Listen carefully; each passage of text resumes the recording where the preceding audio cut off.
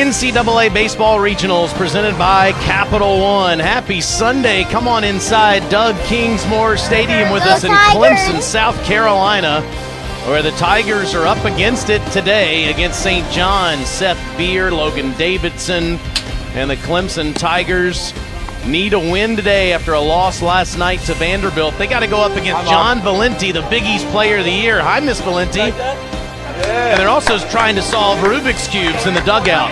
That's a lot of work. Try to go up against that Clemson pitching staff here in just a moment. Let's take a look at the bracket. Last night, Vandy won the winner's game.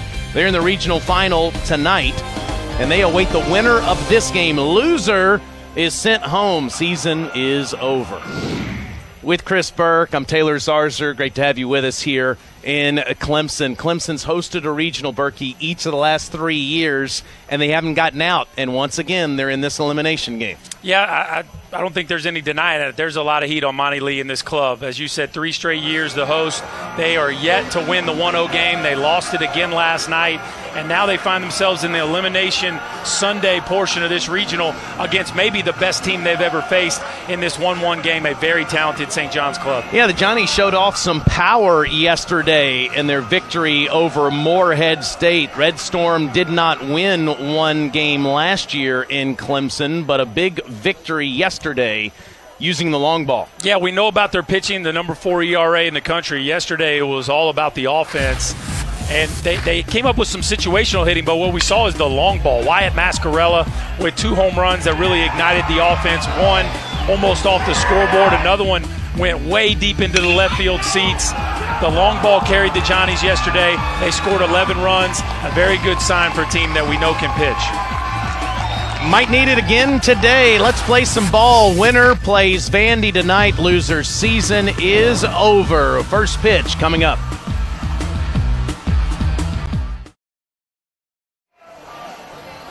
Beautiful Sunday in Clemson and the upstate of South Carolina, where the Tigers meet the Red Storm here at Kingsmore Stadium, and it's Jeff Belge, who was terrific last week in the Big East tournament, that Coach Blankmeyer sends to the Hill. A lot to like about this young left-hander, a fastball that really can dominate at times, a lefty that can get it up to 94 miles an hour, will probably pitch in the 90, 92 mile an hour range. He's had better control lately, still not great command, so something to watch for, especially with the fastball. And this is a kid that scouts love. He was drafted out of high school and has a chance to be a really high pick going into next season. And he's going to face Kier Meredith to lead things off for Clemson. This is the first time Meredith has been in the starting lineup since late April, battling some injuries this season. And he takes strike one. Meredith, today's designated hitter. Justin Hawkins, who's typically in that spot, is at third base today, and Patrick Cromwell has been struggling at the plate, is out of the lineup. So lefty on lefty. Strike 2.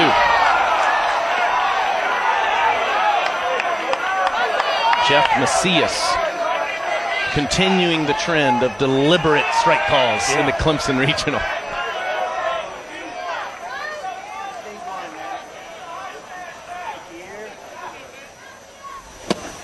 And on 3 pitches, Belge gets Meredith. Logan Davidson has been leading off for Clemson. He bats second today, followed by Seth Beer, Chris Williams, Kyle Wilkie, all down a spot in the lineup. Jordan Green batting 7th, had a walk-off base hit on Friday night to knock off Morehead State. They need to get Beer going. The bats have been solid, but nothing really spectacular to this point. Just the one hit. Granted, it was a homer. Had a chance last night with 2 outs in the 9th. And if you're Clemson and you're going to get back and win 3 more games, you know that Davidson and Beer are going to have to play at an All-American level. Well, he has. Davidson, he was 3 for 4 yesterday with a run scored and an RBI and a walk. Was on base 4 times last night in that loss to Vanderbilt. Yeah, he definitely did all he could do. Belge is pounding the strike zone, 5 straight.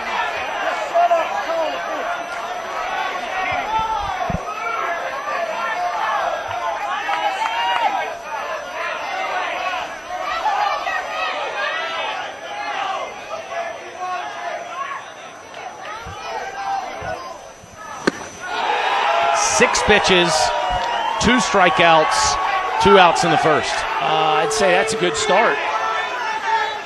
The home crowd doesn't like it, but awfully impressive. 6 pitches, 6 strikes, a couple punch outs, and now he gets Seth Beer.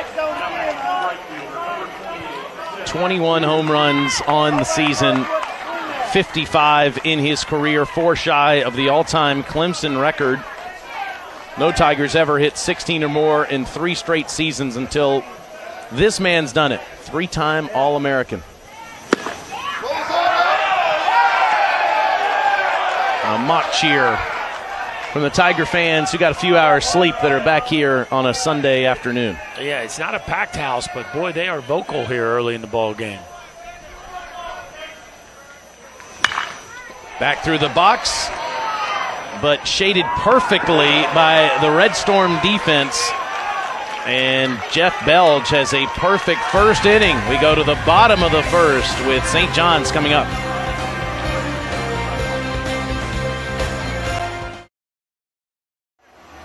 Cajun Cafe cooking away. They were cooking till after 11 o'clock last night, and here they are some 12 and a half, almost 13 hours later, back at it on a Sunday afternoon, watching Jacob Hennessy pitch for the Tigers today. Yeah, Hennessy back on the mound after a few weeks off. He has been their #1 starter for the better part of the year, but elbow inflammation sidelined him since May 11th. And obviously a guy they trust. They've been running him out there in game 1 of every series for most of the season. You'll see 3 pitches from him. Really makes his living on command. Just 14 walks on the season. John Valenti, 4 for 9 here in the Clemson Regional. Great hitter for Coach Blankmeyer. First ever Big East Conference Player of the Year. Terrific story for the 5th-year player. Pops this one up. And it's Davidson who makes the catch one down. After Valenti, it's Jamie Gallazin, Josh Shaw. You see Mascarella batting 6th with those 2 home runs for Coach Blankmeyer. They did not win a game here last year, as they lost to Vanderbilt on Friday and UNC Greensboro on Saturday. But after another loss to Vandy on Friday afternoon, they knocked off Morehead State. Their first win in 3 seasons in the postseason. Gallazin hits one into the gap, and this one's getting down. Off a couple of bounces, Wharton plays it, and it's a double for Jamie Gallazin with 1 out in the first. St. John's, the offense staying hot. Yesterday they played at a very high level, hitting the ball out of the ballpark, hitting the ball in the gaps. Gallazin gets it started. And one thing we've noticed here in our couple days, Taylor, the ball definitely carries better during the daytime. So, granted, we got 2 talented pitchers on the mound, but I expect to see some long balls in this game. Yeah, it's interesting, right? I mean, we have absolutely seen more power in these day games, if you will, and the wind blowing out to right field throughout the evening. Josh Shaw, second baseman for the Red Storm, up. Just a little bit of breeze. It looks a nice Sunday. Yeah, it looks like it's blowing in a little bit, but I'm telling you, the heat of the day, and it's not a big yard, just 390 to center, 360 to left center gap, and 365 to the right center gap. So from a size standpoint, this is not a big field, but it has played pretty big at night.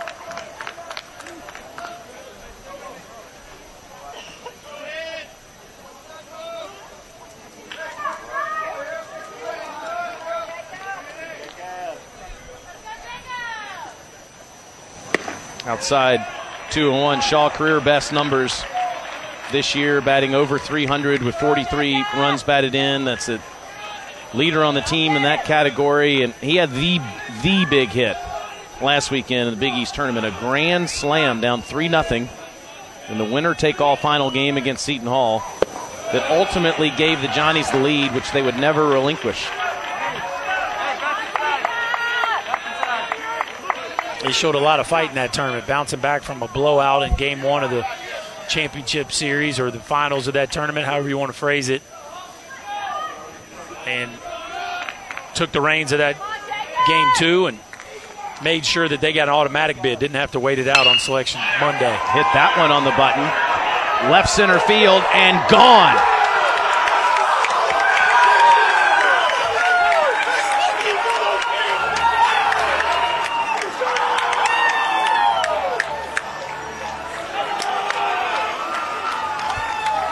Hey, now, we got ourselves a developing situation, Taylor. The Johnnies, the bats are alive and well. Now 2 days in a row. We saw a double by Gallison and now a bomb by Shaw. Maybe a hanging changeup, I don't know. Something right in the heart of the plate. And Shaw compresses that ball well into the left center field seats.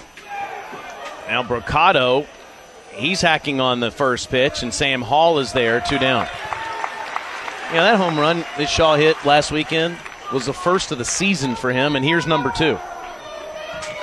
Getting hot at the right time. I mean, he's been very consistent all year long with driving in big runs. I mean, you think about it, 44 ribbies, now 46 with just a couple homers. That's a lot of big hits. Clemson Vanderbilt game was delayed by weather last night. Didn't start until after 7:45. As Stanfield hits this one a ton. See ya. Oh, my. Off the facade above the stands in left field. Holy smokes, Taylor.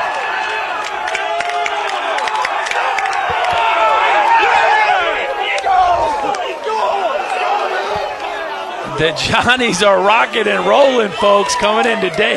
Doug Kingsmore Stadium and playing a little home run derby. I see some Clemson players heading to the bullpen. And here's the guy that hit 2 of them yesterday. Oh, by the way, here's the dude that launched a couple yesterday. Clemson, as I was saying, started at 7:45, and bats were alive. They're up 3-0 against Vandy about 8:30, 8:45 last night, and here we are at lunchtime on Sunday, and now they're down 3-0, and they're up against it. Season could be over. Yeah, facing a real dude on the mound in Jeff Belge.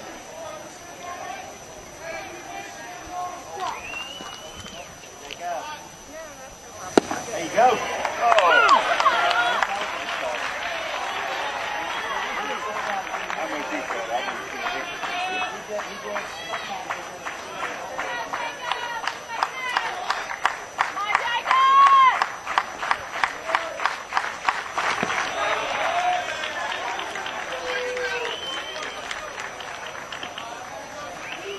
Berkey told you Hennessy a Friday starter most of the season, but already in a tough spot. Jake Higginbotham, yesterday's starter, he's down there, seems to be loosening up.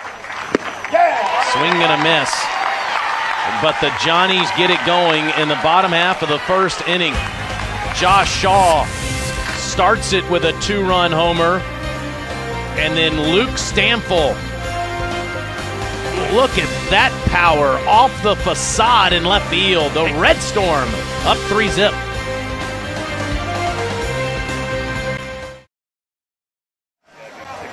Jacob Hennessy's in shock. Gave up a couple of homers in the first inning. Red Storm up 3-0. Monty Lee and the Tigers are up against it. Eliminated at home 3 straight times. There's your list ever. Clemson would join that list. They can't come back here and then win 2 games against Vanderbilt.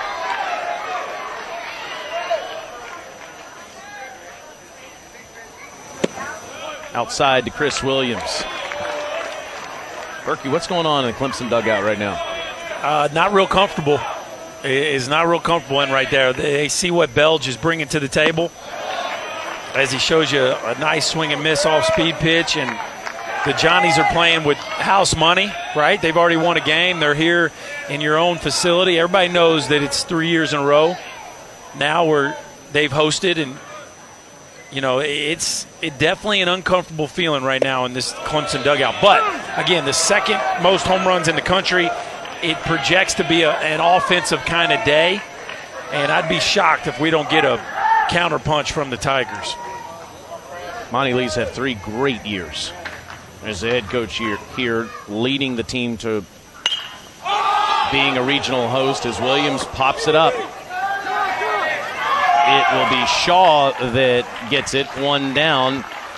He took College of Charleston to 4 regionals. In fact, went to the Supers with the Cougs back in 2014, but has been in position 3 straight years. Now, he lost Oklahoma State, wasn't able to force an extra game 2 years ago, did force the Monday game against Vanderbilt last year, but has had to come out of an elimination game each of these 3 seasons. Yeah, it's just a really tough spot to be in. You got to win 3 games before Vanderbilt wins 1. Kyle Wilkie is hit down the line and foul.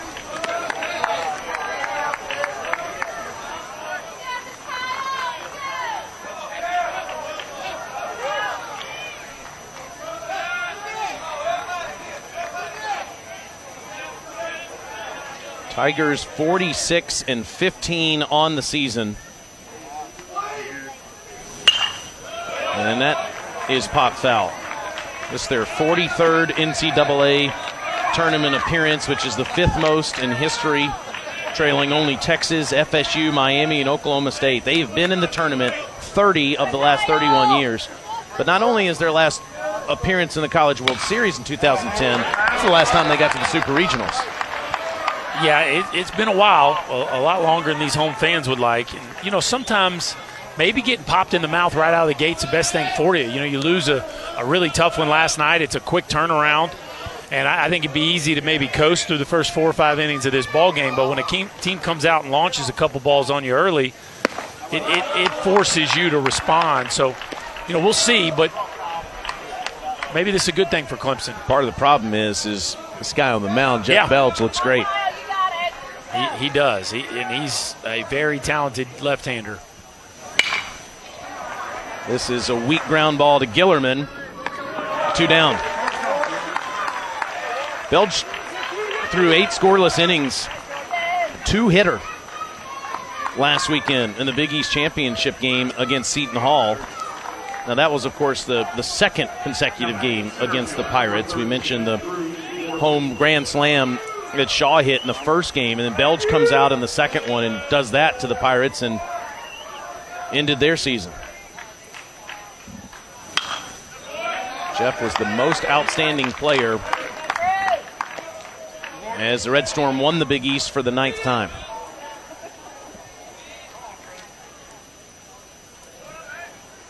Drew Wharton fouled off the first pitch. 2 down here in the second. Pops that one foul. What do you hear about his stuff, Berkey? Well, you know, it plays up to 94 miles an hour. So, you know, it's a type of kid that you just don't see a ton of lefties with that size and velocity. Drafted by the Red Sox out of high school from the Syracuse area in New York. And you look at the body, they say he's dropped about 20 pounds since showing up to campus. He's starting to really look like a big leaguer. His shoulders and the frame, the lower half, everything looks the part. And what I've been impressed early on is, well, he's landing that changeup. Changeup has been very good so far. That's the slider there. And so not only is he throwing fastballs up to 92 so far, but he's already showcasing command of off-speed offerings.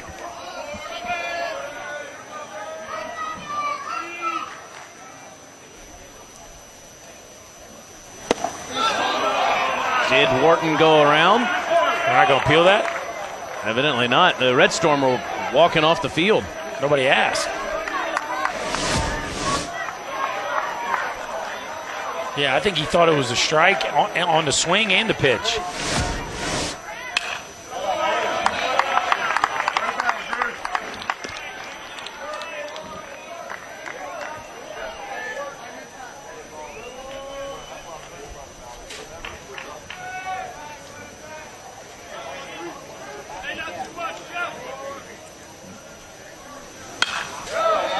Wharton has had a nice regional so far. He's 3 for 7 with 2 runs scored and an RBI and also 2 walks. He's been on base 5 of the 9 times he's been at the plate, and he has a full count.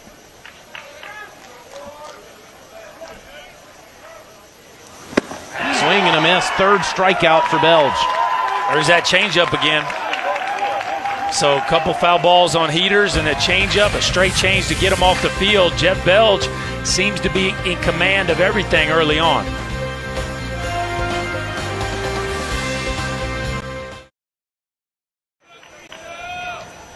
Welcome back. Clemson, South Carolina. Taylor Zarzer, Chris Burke, where the St. John's Red Storm put 3 on the board in the bottom of the first. Josh Shaw with a 2-run homer. Luke Stample with a bomb over the stands and left. Jacob Hennessy with a tough start facing the bottom of the order. Loser of this game, season is over. Winner plays Vanderbilt tonight at 6 Eastern time. How about that ball Luke Stample hit last inning? Out. I tell you, Kingsmore Stadium. we know Ed Blankmeyer runs a old school program. In today's day and age of bat flips and, taking your time, my man went blue collar like he was rushing out of the gate on a ball that nearly left the facility. The Peanut Gallery, also known as Mike and Chris, thought that he should have taken his time. Yeah, I thought he could have slowed his roll a little bit. I mean, every once in a while you hit a ball that's like a tape measure ball, and there's nothing wrong with soaking in the moment. Now, I never advocate for standing at home plate. I'm not, if kids want to bat flip it a little bit, that's their own deal. I'm not a big fan of it, but that ball right there was touched. Should also include Kyle. Mike, Kyle, and Chris. 2-2. Beer near the line runs out of real estate. Okay, here it is. Stample after the Shaw homer. Hey, now. Look at my man. He's like checking it out like he's wondering if it's like the outfitter's going to catch it or not. I mean, he gives it the 3 or 4 looks in a full sprint. And then the next thing you know, the ball hits the top of the overhang over the left field seats. I don't know if we got a guesstimate, but that ball is 400 plus. Hennessy strikes out Boselli, first out of the second inning. For more coverage of the Division I baseball tournament and interactive brackets, go to ncaa.com. Mississippi State with 3 runs already on the Samford Bulldogs in an elimination game. Leadoff home run for the Bulldogs in that one. Last year they lost game 1 of a regional and came back and won at Southern Miss. So nothing new for the Bulldogs if they find themselves back in that title game. Jordan Gillerman bunts it foul.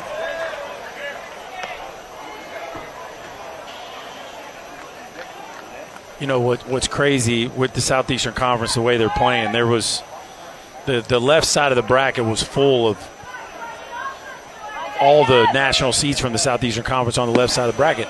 The right side of the bracket had Mississippi, from the SEC specifically, had Mississippi State, had Vanderbilt, and LSU. Now, LSU lost yesterday, but Mississippi State, again, they lost their first one, so they got their work cut out for them, but they're riding the emotional high of the walk-off homer.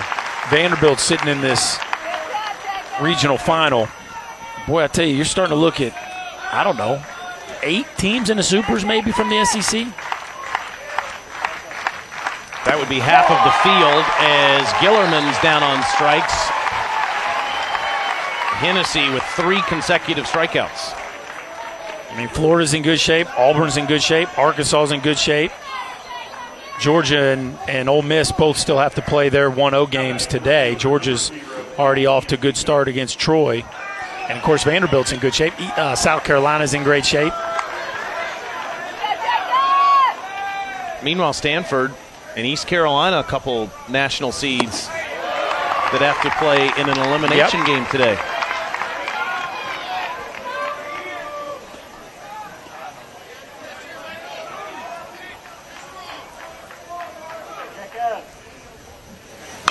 Mike Antico, chop back at Hennessy. It's a 1-2-3 inning for Clemson. We go to the 3rd inning. Jeff Belge and St. John's looking sharp. Jeff Belge and St. John's have looked terrific so far. He is off to a hot start, has faced 6 batters and retired each of them. Looks to be very comfortable out in a big spot. Of course, we know he led the Johnnies to a Big East championship last weekend where he was dominant and seems to have carried that momentum over to this ball game. Sophomore from Syracuse, New York, will face the bottom of the Clemson order in the top of the 3rd inning. Jordan Green, Justin Hawkins, and Sam Hall. Outside ball 1. What Belge has overcome in his life is remarkable. When he was 9 years old, he had this awful accident when he was skipping stones with his cousin, and a stone that his cousin threw landed in his right eye, and it destroyed his cornea. His eye became deflated, and they didn't think he would ever see out of it ever again as he throws strike 1. He ended up having a couple of surgeries that saved his eye, but unfortunately a couple of years ago he had a second accident. He's messing around with some buddies playing summer league baseball as Green pops this one up. Shaw makes the catch. 1 down, and someone poked him in the eye when they're just messing around in the hotel, and the same thing happened again. The cornea deflates, ruptures.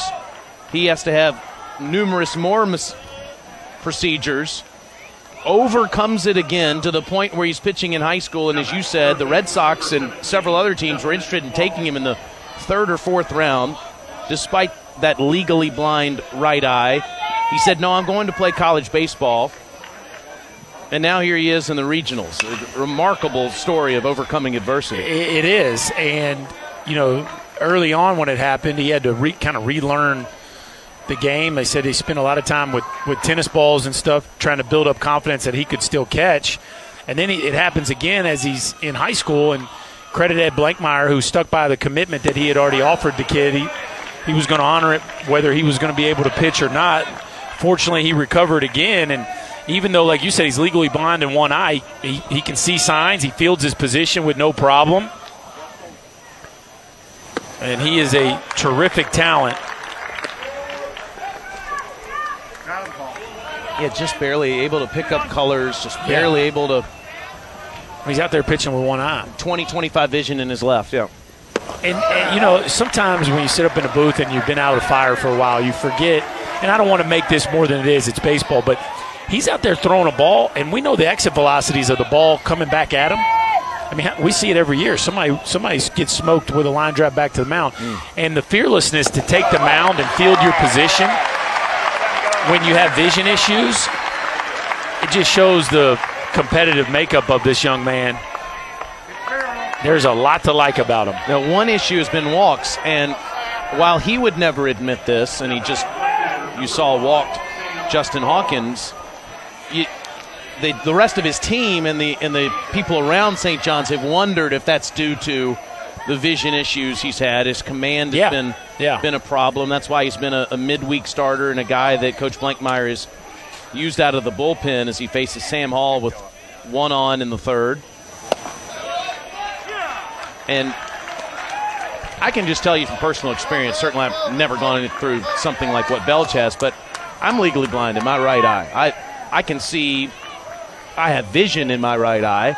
I have 20/20 vision in my left, and my equilibrium, my depth perception is impacted by that. I can't imagine trying to pick spots from 60 feet away and throw to a location, how much difficult that must be for Belge. Or what about fielding the ball from 60 feet away? The balls that are hit back at you and the reactions associated with that. I mean, or when you're covering first base and your head's bobbing all over the place and you're trying to catch the throw coming from the first baseman. I mean, it's pretty remarkable. 1 ball, 2 strikes to Hall, with Hawkins on first base. Well, Belge has had no trouble in the postseason after that phenomenal 2-hit shutout performance against Seton Hall last weekend. And off to a great start today against Clemson, and he strikes out Hall, 2 down. A lot of life on that heater. 90-mile-an-hour fastball right past the freshman Hall. Belge trying to work around that one-out walk. And now Meredith gets another crack at him. I tell you, this is a tough matchup for a kid. Meredith, as you said, has not played very much, and to get a left-on-left matchup against a power arm, this is not an easy matchup for him. Take strike one. Meredith saw his first action in 6 weeks last night, battling a shoulder and oblique injuries this season. Pinched hit in the loss to Vanderbilt, but this is his first start since late April.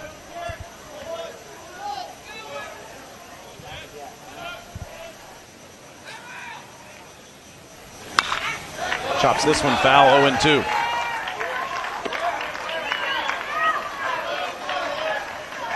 Belge and the Red Storm lost to Vanderbilt 2-0 on Friday, then came back, and the Bats woke up on Saturday against Morehead State.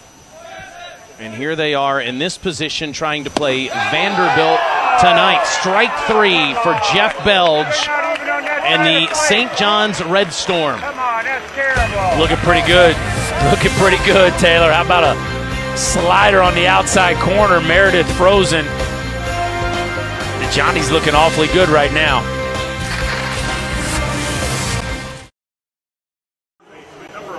Clemson trails St. John's 3-0. Tigers 46-15 on the season. The overall number 10 seed in the NCAA baseball tournament. Red Storm have used the long ball already. Josh Shaw and Luke Stamfel both with home runs.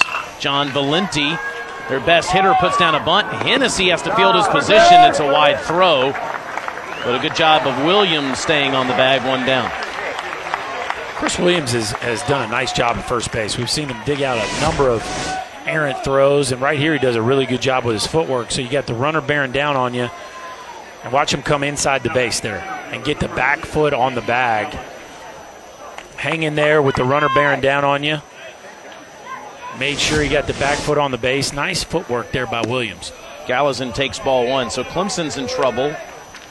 Florida State, which this regional winner will match up with that Tallahassee regional winner, is done. They lost each of their games in Tallahassee. So they're off to a poor start. We know about that crazy game Duke was involved with last night, coming from behind to stay alive and knock off the Troy Trojans. And that's foul. The Campbells, rather, is who they beat yesterday. Lost to Troy. So Duke, Clemson, NC State, and Louisville all facing elimination. Tar Heels the only one that are in the driver's seat out of everybody in the ACC. Yeah, it has definitely not been a good showing by the ACC so far. Now, there's some talent still left, some teams that could maybe make some runs. And this nice play is a better bunt than Valenti's, as the Red Storm continue to ask Hennessy to field his position. Showing you some versatility. Gallazin hit a bullet in the gap his first time up. Now he drops down a bunt. A one-strike bunt, by the way, and this is not exactly how you draw up a push bunt, but anytime you get it close to the line, it makes the angle very tough for the pitcher, and Gallazin can really run. Shaw took Hennessy deep his first time up to start the scoring for the Red Storm in the first inning.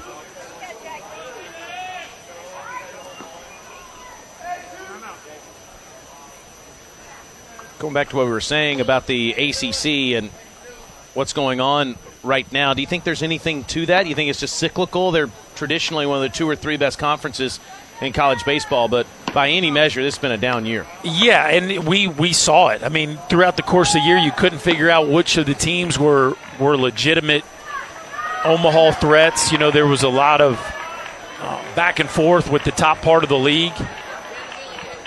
And, you know, it's kind of bearing out here in the tournament. Monty Lee's going to make a change. That's it. 2 1/3 for Hennessy today, and with the season on the line, can't wait any longer. Jamie Gallazin on first base. Josh Shaw coming to the plate. The Clemson Tigers season is on the line. Tough start for Jacob Hennessy and Clemson today. First, it was Josh Shaw with the homer in the gap, and then it was a no-doubter from Luke Stanfield. St. John's leads 3-0, and Hennessy's out of the game. A quick hook. Hennessy coming back off an injury and struggled against this part of the lineup. So they make the decision to go to the right-handed Miller here against a right-handed heavy middle part of this St. John's batting order. Miller pitched in the victory over Morehead State on Friday night, went 2 1/3 and did not give up a run. He has Gallazin to worry about at first base, and Shaw, after that second home run of the season, at the plate.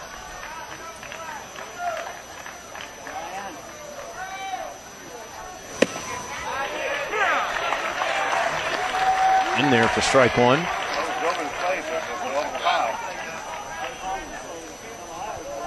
Vanderbilt once again in the driver's seat in this regional. These three teams are here for the second consecutive season. There's a lot of head scratching going on, and the committee even admitted they made a mistake with that. It's an oversight on their part to put Clemson, Vanderbilt, and St. John's as a 1, 2, 3 seed for the second straight year in the same spot.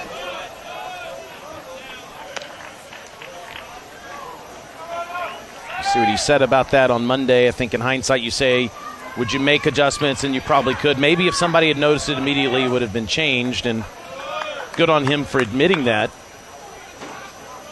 But each of these teams was surprised that they were facing each other again as Gallazin runs, and this is hit down the right field line, and that's a fair ball up against the wall. Gallazin is going to stop at third, and Josh Shaw is in with a double. Here they go again. Johnny's playing a little baseball. Miller, who usually sinks the baseball, elevates one up and away, and Shaw does a great job of controlling the barrel. A one-hopper off the right field wall. Normally you hit that ball and somebody's going to score easily on a hit and run. But Gallazin doesn't come real strong around second base, holds up to see if the ball falls, so he stops at third. Johnny's got another great opportunity. Rocado flied out to left his first time. Rocado struggled a couple times in this regional and situational at bats. Clemson's going to play the infield in with the second baseman on the shortstop side of the bag. How about that alignment? So you got Green, Davidson, and Hawkins all on the same side of the field, and obviously a pitcher up the middle. So, you know, you almost feel like Green could maybe go just a touch more towards the shortstop. But they're certainly playing Brocado to pull the baseball.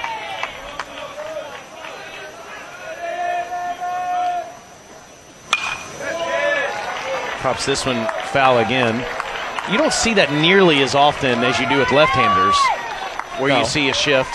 Well, Clemson's definitely new age as it pertains to some of the shifting, and you're seeing that right here. Not afraid to leave the right side open. Big strikeout for Miller.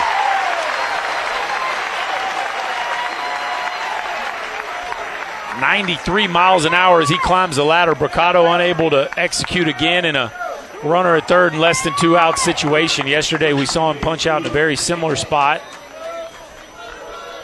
Got to be careful with this guy. Hit it off the facade his first time up in left field. There is an empty base with 2 outs here in the third.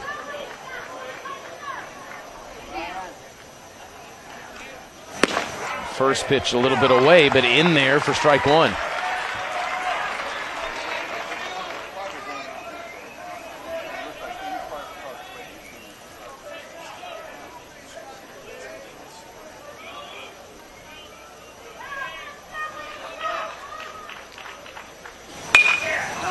That's grounded.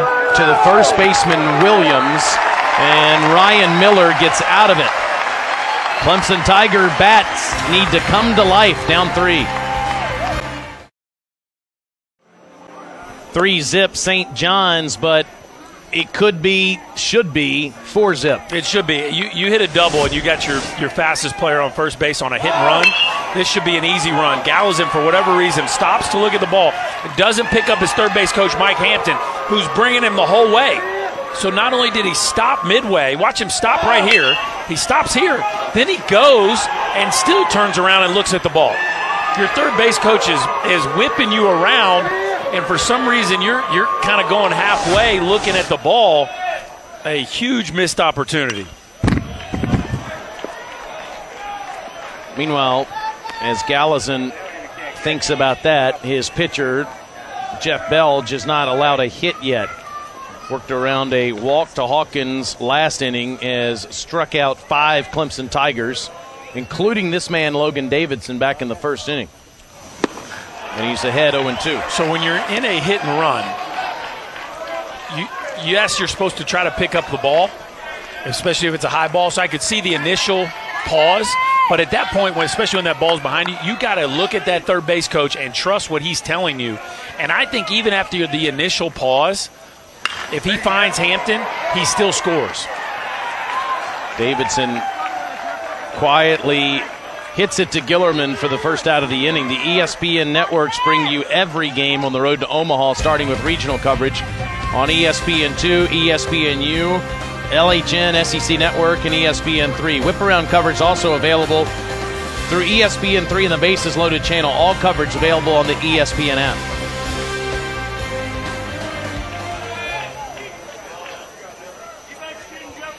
If St. John's advances, this is the last game of Seth Beer's career. He doesn't want to think about that right now. He wants to get Clemson back in this one. Yeah, you try to shelf those thoughts. This is kind of a whirlwind. These regionals, once they start, there's a lot of buildup, but once they start, boy, they go fast.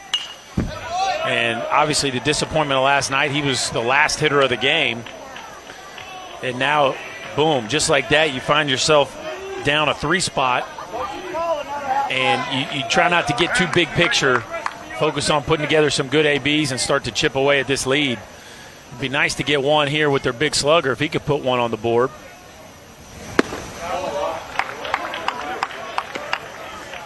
Hit a home run on Friday night. Just seemed off balance last night. Well, Vanderbilt did a great job. They pitched him in, which is what you have to do. I was extremely impressed with the plan that Scott Brown put together to get Beer out, and I thought the pitchers executed it beautifully. Hey, now that one's hit a ton. In the left center, 3-1.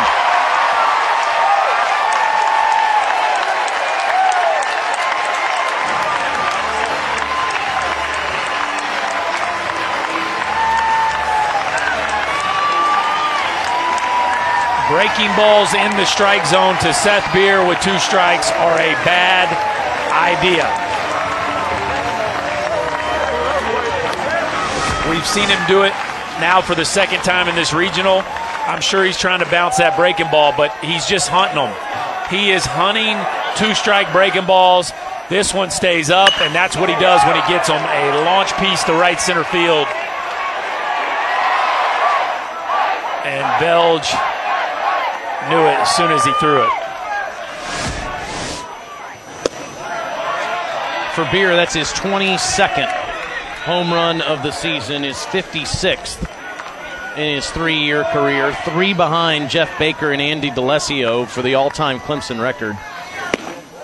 No one currently playing college baseball has more bombs than Seth Beer. And look, we know Belge wasn't trying to throw that for a strike, and he had done the right thing, threw that fastball up the previous pitch, but there has to be a heightened sense of awareness when Beer is up that if you're going to throw a 2-strike breaking ball, you better bounce it, or what we saw from Stanball the other day from Morehead State, front door it, throw it behind him and see if you can't get it to the inside corner. But if you throw that one out over the plate, you are asking for it.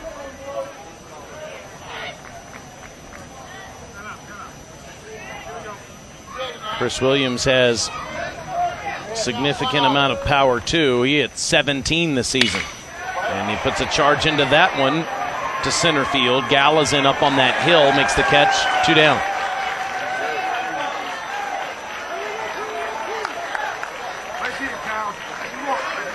One of the reasons I just think Seth Beer's got a chance to really hit. When you have that kind of bullseye on your back, you're only going to get so many fastballs in the strike zone. Like to have the production that he's had, the consistency of production that he's had, it tells you how good of a breaking ball hitter he is. Kyle Wilkie is batting over 300 on the season. He's 3 for 8 with an RBI in this regional.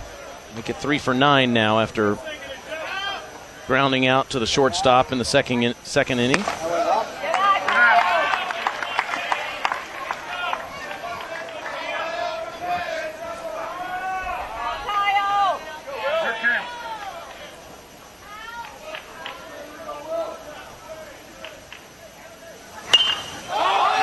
Pops that one foul.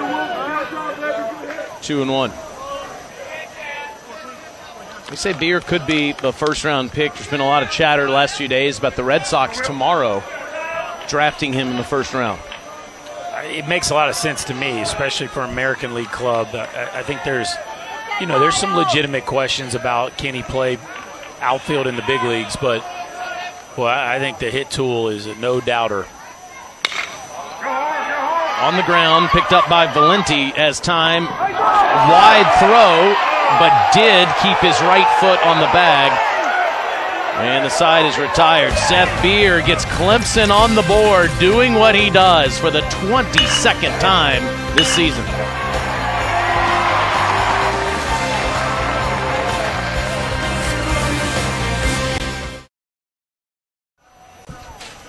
St. John's 3, Clemson 1. Jeff Belge made the one mistake to Beer, but a really productive 4 innings so far. Ed Blankmeyer, the head coach of the Red Storm, joins us now. And, Coach, your bats have come to life since yesterday. Yes, they have. I thought we put some good swings on Hennessy early. Now we have to make an adjustment to this kid Miller. He's got a nice sinking fastball and a nice slider. So let's see how we can adjust. Coach, obviously difficult scenario. What's ahead of you to try to get through this regional? What's the message to the team early in the day when you know what's in front of you? It's just survive in advance. We're going to play 54 outs today, play each pitch, and then whatever happens. We'll roll it up again, hopefully. I know you love this team. They've been fighting so hard for you all season. Best of luck, Coach. Thanks, guys. It feels like this St. John's team, as much as any that have made the NCAA tournament, are a bunch of overachievers. Not to say they don't have talent, but if you look at some of the teams, like the team that made the Super Regionals 6 years ago, there are more pros on that team than this one.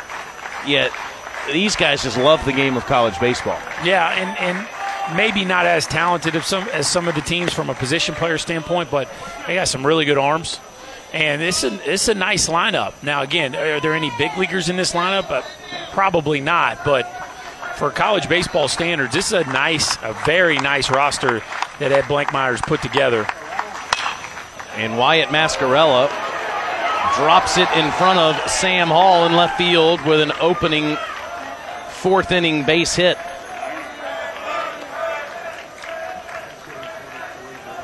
He won the Big East for the 9th time this season. Ed Blankmeyer has been to 10 of the last 15 NCAA tournaments. It's their 37th appearance. And that's 8th all time. They've been to the NCAA tournament as much as Oklahoma and USC. It's pretty crazy. And St. John's, they have the respect of the country. Everybody knows if you play St. John's, you're going to have to play great baseball to have a chance to beat them in a series. And Ed Blankmeyer is not afraid to put together a really tough non-conference schedule. And that's why they're always so tough in the tournament. See Brandon Miller at the plate, pinch hitting for Boselli, and he grounds into a double play as Chris Williams keeps his foot on the bag.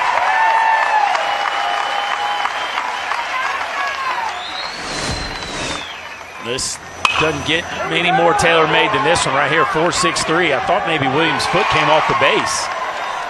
Steve Manley gives him the benefit of the doubt. But, boy, it looked like Williams' right foot. Watch the right foot here. Tough to tell. Maybe it was just on right when he caught it. Call goes the Tigers' way, and just like that, a leadoff runner erased.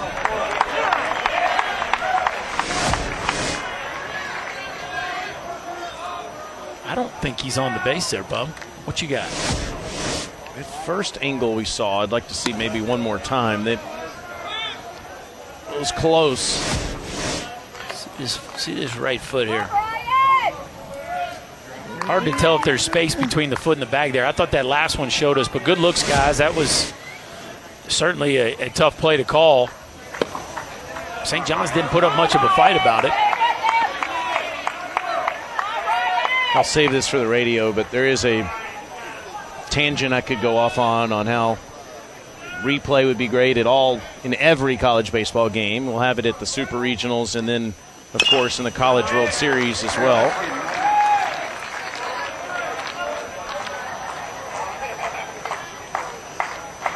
But overall, I think the big picture comment is the growth of college baseball is alive and well. I mean, we are gaining on it every single year, which is great. So I'm telling myself right now, patience, Taylor. It's coming.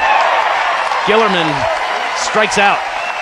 Ryan Miller's been great out of the pen. Clemson down 2.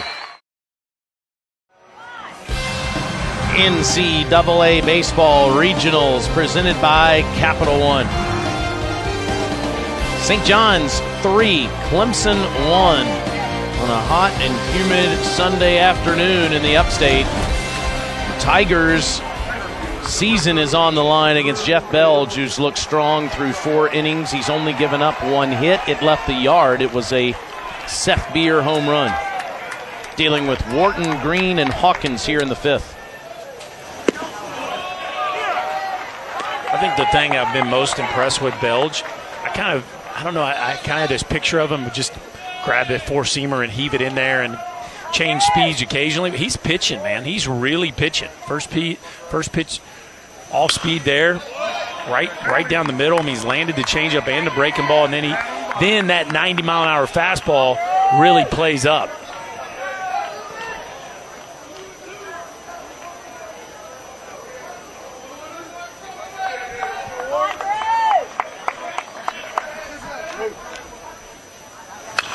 That's pop foul. And as we were talking about that eye condition with his right eye, just one more thing to consider with that. As he is starting his windup, the eye that he doesn't have much vision in, the right eye, is the one that's closest to the mitt. Mm-hmm. So his left eye, his good eye, is further away. Yeah. And it's just remarkable that he would have this kind of success. It's just overcoming a lot.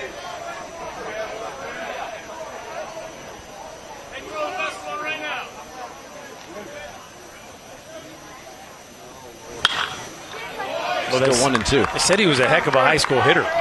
Hit a whole bunch of homers. We saw him taking practice swings. And, of course, he's number 7.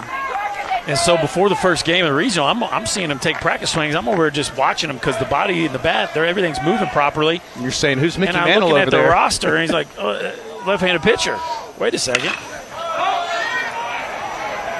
They said the other day that they were taking extra BP, and he begged them for a couple swings, said that he'd hit 1 out in 5. He said his second swing he launched in the bullpen.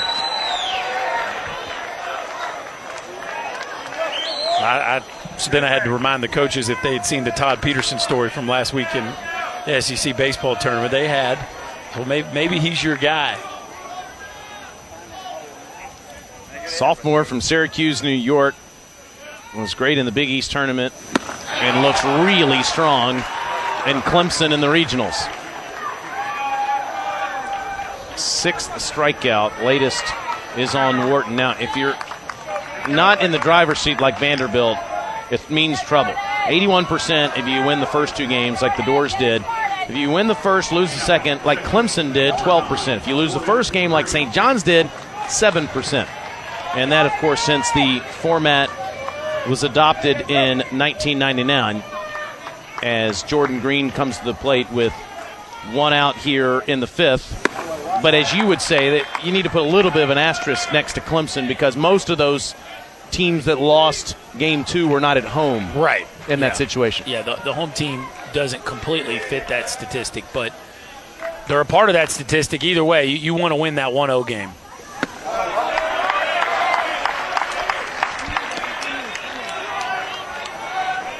Who do you think is best equipped, given what you've seen in the last 48 hours, to beat Vandy twice?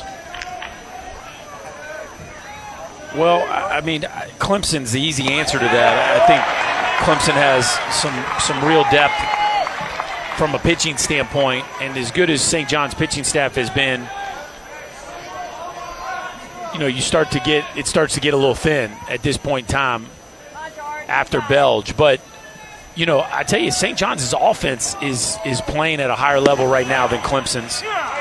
And in some regards, you might say that their offense is tougher to pitch to right now. Now, still overall, I think I'd take Clemson just because I feel like they've got higher-end arms left. Green hits that one a ton all the way to the wall in left field, and Jordan's got 2 bags.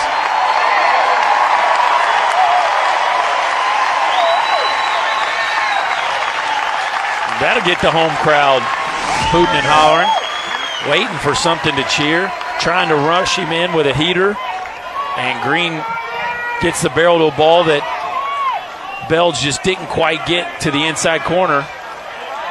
And now Clemson with a scoring opportunity. What we got there? What's the sleeve say today? What we got?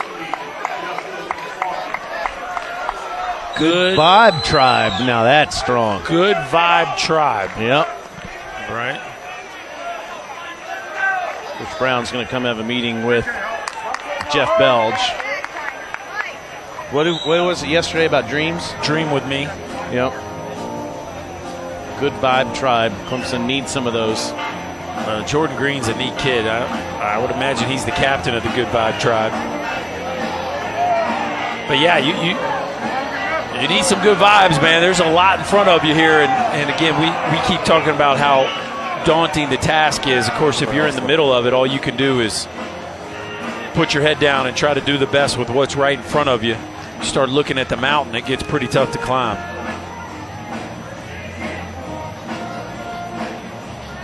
Green had the walk-off hit on Friday night to beat Morehead State, and he started that hashtag too for Dylan, the 6-month-old that lives nearby that has an incurable disease, and he had heard the story about Dylan, the 6-month-old's little older brother, raising $6,000 through a lemonade stand campaign to pay for medical bills, and he was so moved by that family story that a lot of his teammates have joined on.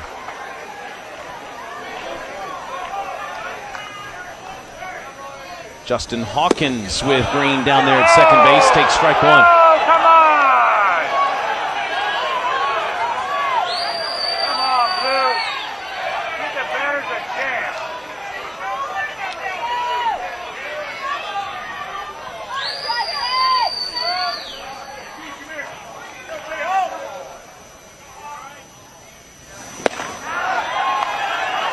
Belge with a breaking ball ahead in the count. He's been doing that consistently with every hitter. Yeah, he's just done a nice job of changing speeds. And again, you know, he pulls the string on the changeup. He's shown you a good breaking ball, and then he elevates that fastball. It's a tough combination.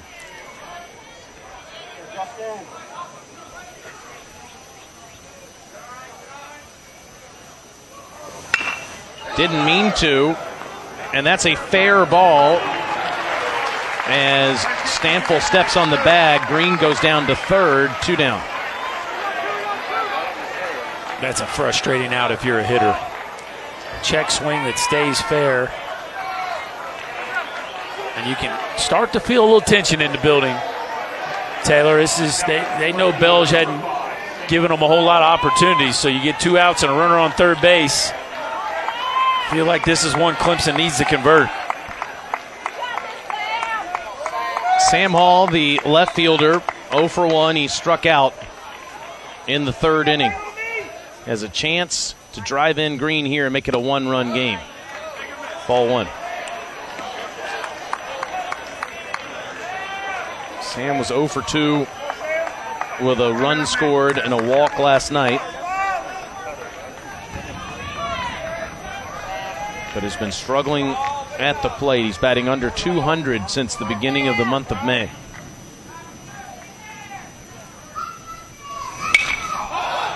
One and one.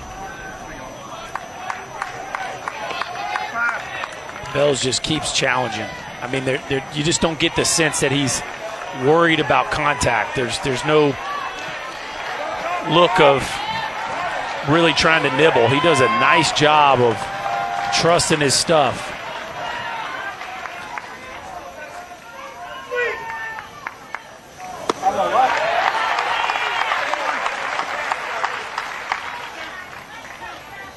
Clemson had a 3-0 advantage against Vanderbilt last night in the winners part of this region before Vanderbilt scored 4 unanswered to win the game. Vandy waiting on the winner of this one tonight at 6 Eastern, as that is ball 3, just low and away. And this is where, if you're Sam Hall, you need to really try to take advantage of a hitter's count and try to get the barrel out. We've seen him foul off a lot of fastballs. Try to move your contact point forward. Swung through that, 3-2.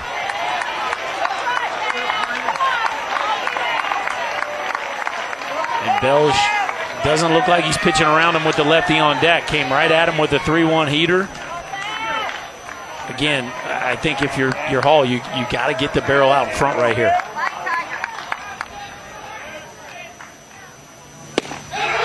In there, called strike 3. Jeff Belge gets out of trouble in the 5th. He has been on point today, striking out 7 Clemson Tigers. He's done it to Sam Hall twice. That was filthy, dude.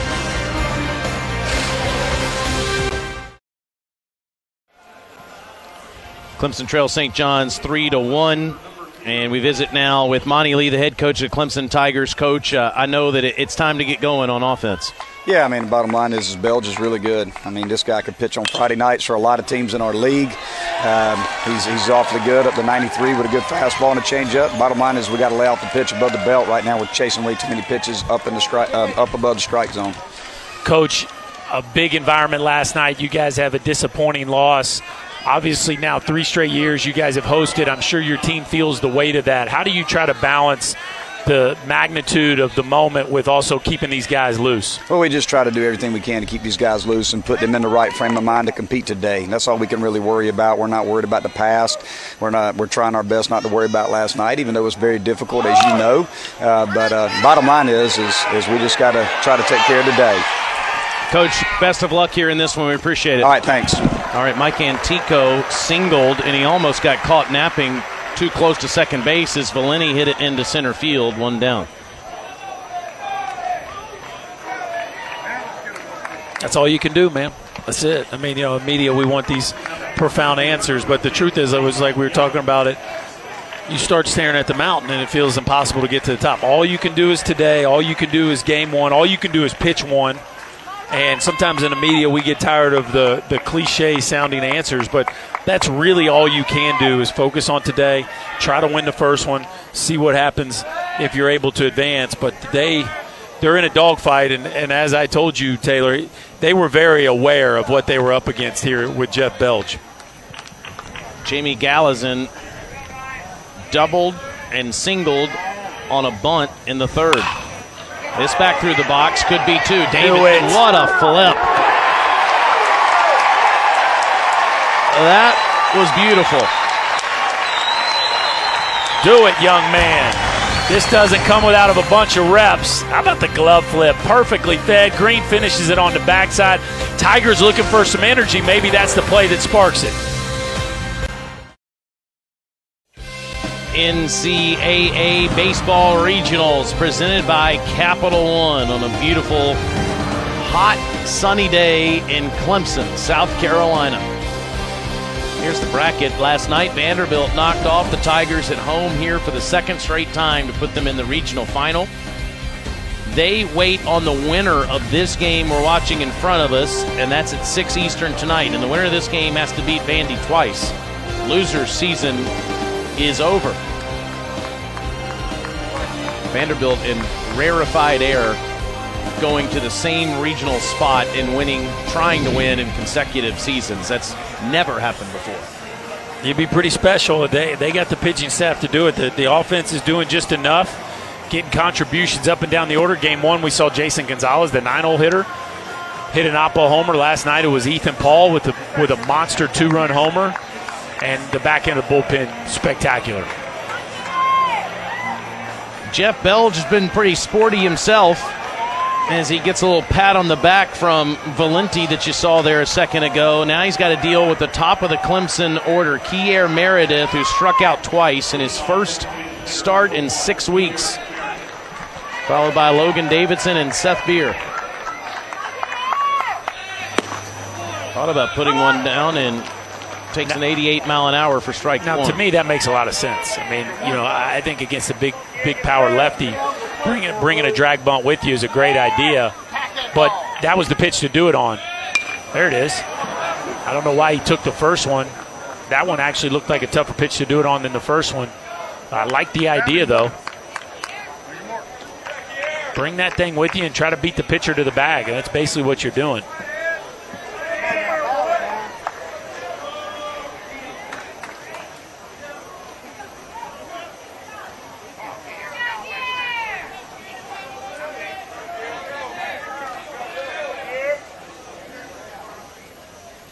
Two. Strike 3. 3 strikeouts from Belge against Meredith. He's got 8 in the game. Well, it was a curious decision to start the game, and one that has definitely not paid off for Monty Lee. Starting the freshman left-handed hitter who hadn't played a ton. 3 punch-outs out of the leadoff spot in front of your 2 big hitters. Starting him one thing, leading him off another. Cromwell has been struggling at third base. They took him out of the lineup today. Now Logan Davidson, who's 0 for 2. He was on base 4 times last night. I tell you, the way Belge is going, and we know how good St. John's bullpen is, that these 2 guys might only get 2 more shots. This and 1 more. So these are really big at-bats. Which part of that chalk line is the plate off? Which part of the line is the plate off? You can point to it. We can see it. It's been a really fulfilling year for Logan Davidson and his father, Mark, who Mark, of course, also played here and was a great college and pro player. Came back to receive his degree this season and serve as a student assistant. That's an awesome story. I understand they've had a lot of back and forth discussion about grades this year, too. About late night cram sessions when you're decades removed from college. Something tells me that the classroom looks a little different today than when Mark was there. I don't think Mark, Logan's dad, felt too good about that strike call.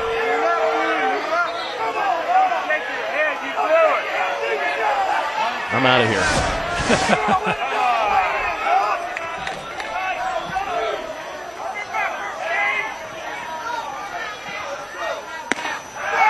Full count.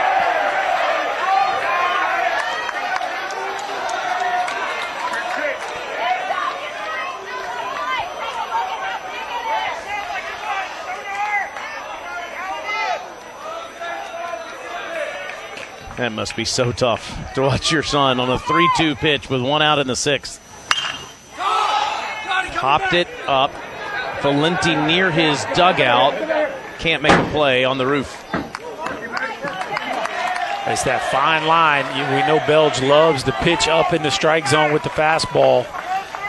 But Davidson, who has a really flat path, that's a pitch that he could certainly drive one out of here on.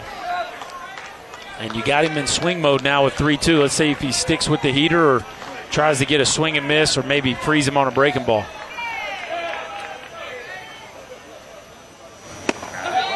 Inside, ball 4, and Davidson's aboard in front of Beer. Last at bat in the 4th inning. Got himself a breaking ball, and we know what he does with those in the zone. That's a no doubt to right center field. Seth Beer, 2 hits in this regional, both of them home runs, and boy, would they love another one right here as he stands in 4th place right now in the country in home runs for this season. About Cody Clemens on there, the second baseman, hit 2 more yesterday for the Longhorns. His parents, Roger and Debbie, watching. Strike 1. They had Roger on the broadcast yesterday. Tom Hart texted me and said, Roger was great. He was fantastic. I said, he's the Rocket. He's always great. I mean, like, what'd you expect? He's the Rocket. I mean, do you think he was going to be a dud? We had a good laugh about him. You know he's proud of Cody Clemens. Here's Beer, like Clemens, one of the best power hitters you'll see. 3-time All-American. And as we've been saying throughout this weekend, that he has hit a couple of home runs, but some postseason success is the one more check mark he needs to make in his collegiate career.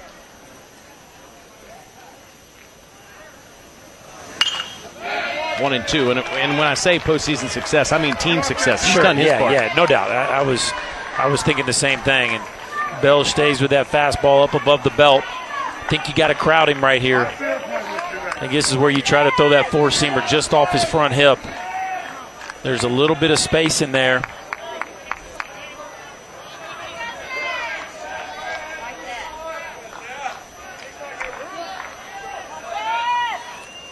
Setting up in.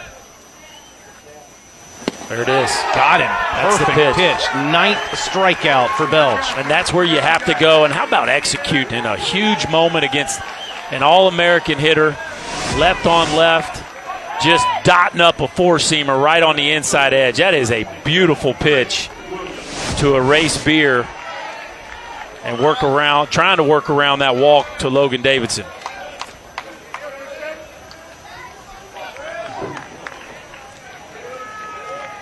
Williams is no easy out either. Chris has had a terrific year. He's 0 for 2 today, 17 home runs on the season. Yeah, this is where you need a big swing from your senior. I mean, at some point, again, if Clemson's going to make a run in this regional, they got to have their dudes come up with some big swings. Beer's already hit a homer to put him on the board, and boy, they'd love to see Williams catch fire like we saw from him last week in the ACC tournament. And now he's got a hitter's count. He had kind of a slow start in March and April, but has turned it on since. He hit that 3-run home run in the ACC tournament, hit 4 home runs in total in the month of May.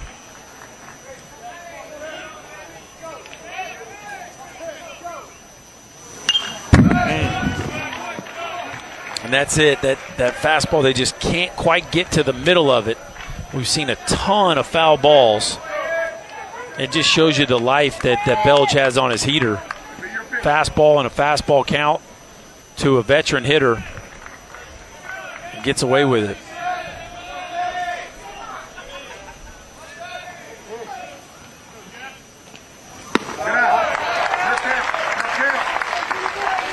Okay, so 3-1 count. Probably thinking fastball's coming. Tell me about Williams' approach here. Well, he's got to look out over the plate. I don't think he's going to get anything in here on a 3-1 count. Try to get something below your belly button. See if you can't hit it out to right center field. Instead, it's away, and for the first time today, the Tigers have 2 aboard. St. John's bullpen now is going to get to work. Michael Lopresti, the right-hander. 96 pitches for Belge. Maybe showing the first signs of fatigue. 2 walks in this inning. Yeah, we've seen more misses that were way out of the zone. I love it how George Brown likes to keep it loose when he goes out there. Just has a really good way about him. We saw Scott Brown go to the mound last night and had everybody on the Vanderbilt. Man, I got to ask him about that today. He said something funny, man. Everybody was laughing. Yeah. George, of course, used to be the pitching coach at Vanderbilt and went up to Queens to work for Coach Blankmeyer. Turn him around, Blue.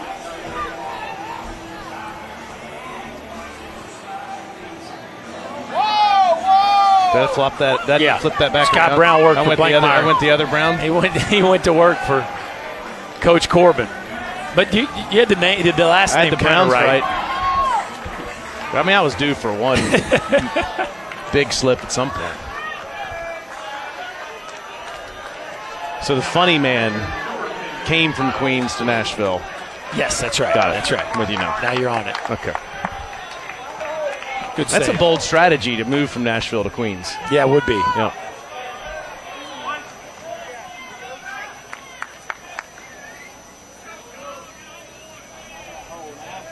Kyle Wilkie, 0 for 2 today.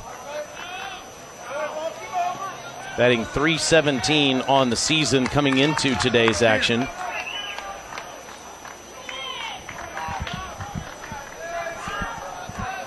Looking for that big hit.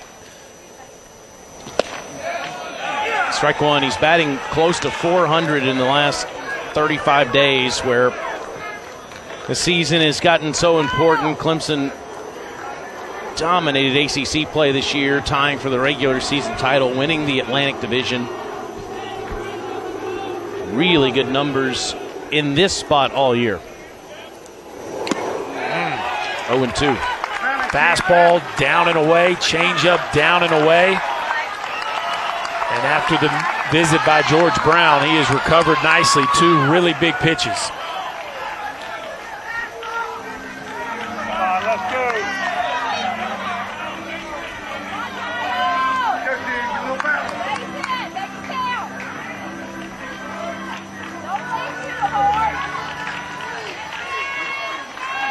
Davidson's at second, Williams at first. Wilkie at the plate in an 0-2 hole with the Johnnies up 2 in the 6th.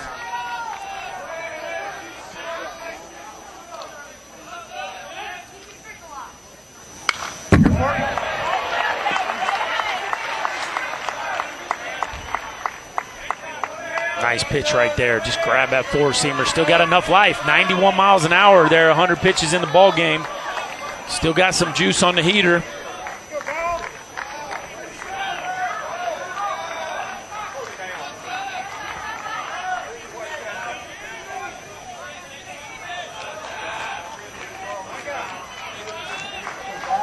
Change up here, I think. Oh, went fastball again. Still trust the fastball. Two fastballs up in the zone. You'd think you probably have some room to pull the string on a changeup right here. That was the 100th pitch of the game. He's tied his career high with 9 strikeouts.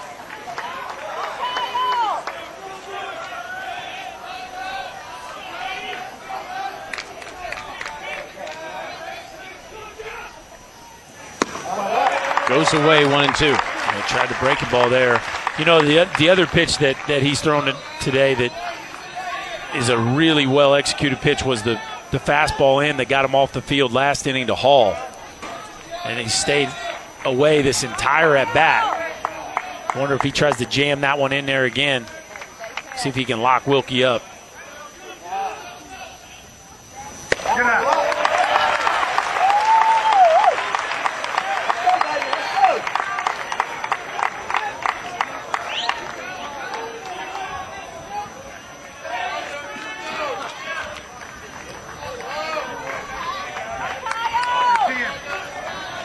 Belgium approaching his career high with the pitch count. It's 108.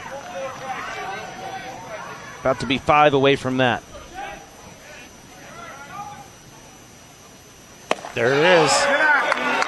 And somehow that missed. And he wanted it, but I think Jeff Macias got it right. This one looked like It was just off the edge, trying to lock him up with that heater end. Yup, tugs it just a little bit. Look at the glove from Mascarella. That one's just off the plate. Now a huge full count pitch right here. 2 on, 2 out. Clemson down 2. Full count in the 6th. We'll do it again.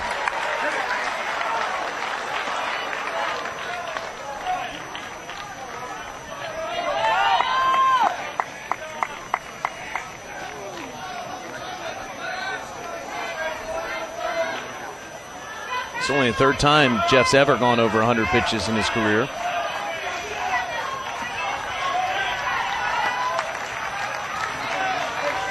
Ball still has plenty of life on it, though. You can see him sweating. It's 100 pitches in the South Carolina heat. Let's see if he's got one more big one inning. Hit deep to left field. Antico over his head. 2 runs will score. Tie game in Clemson.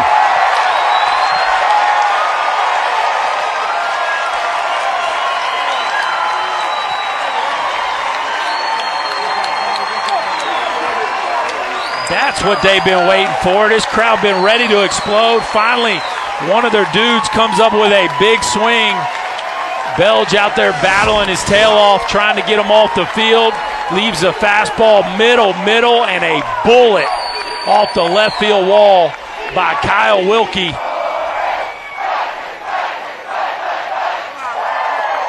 And the home crowd loves it. Belge disappointed.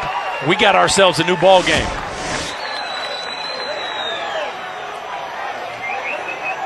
Wilkie has been a machine at the plate just over the last month, batting .400. And that's one of the biggest hits of the year. Jeff Belge was dominant in the first 5 innings, maybe ran out of gas in the 6th. He'll give way to the bullpen here in a tie game in the 6th inning.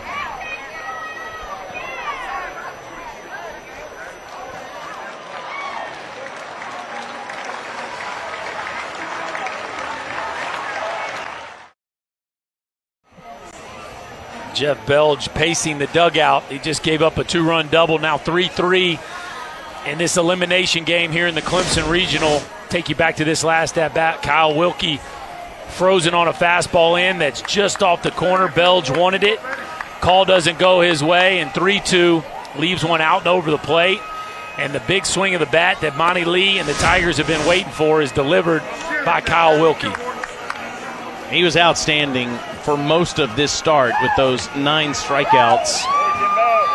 Retired the first 7 batters he faced. Didn't give up a hit until the 4th, the home run to Beer. But in trouble now as Michael Lopresti tries to end the inning, keeping the game tied, the junior from Wayne, New Jersey. Been one of their starters all year long, but obviously all hands on deck here in an elimination game. Drew Wharton struck out twice against Belge. Had a big cut there.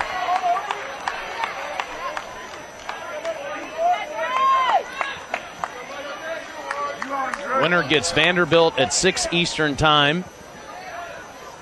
Loser season is over.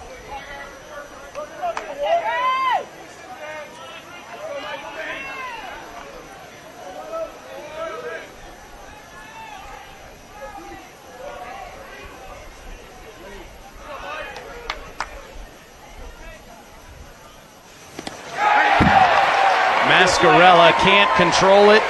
Wilkie's 90 feet away. Presti really yanked that breaking ball.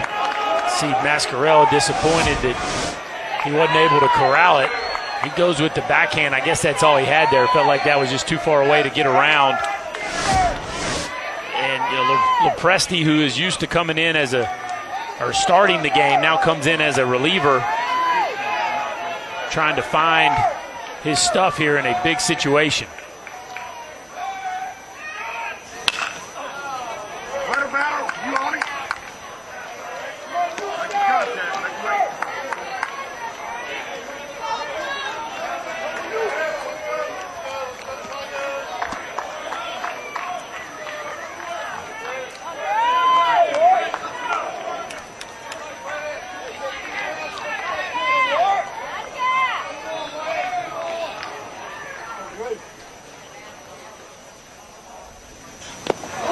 Good stop by Mascarella, 2-2.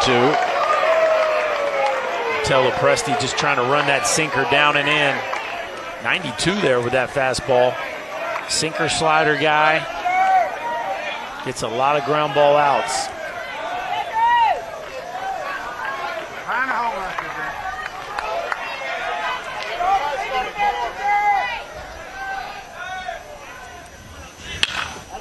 Pop foul. As you were saying, this is a unique situation for Lopresti, who they've counted on to be consistently a starter, not only throughout this season, but throughout his entire career.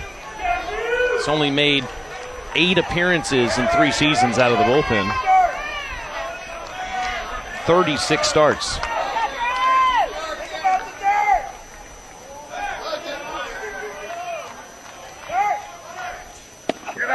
And now another full count.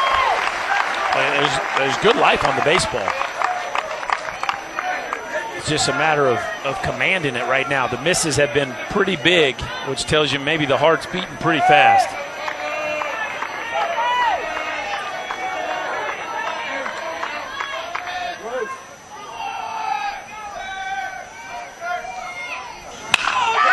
Hit into left field, 4-3 Tigers.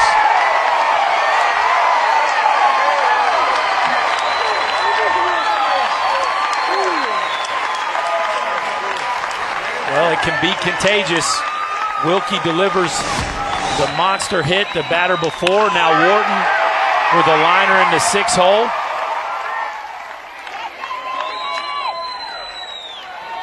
Jeff Bell stands to lose this game, which 30 minutes ago would have seemed impossible.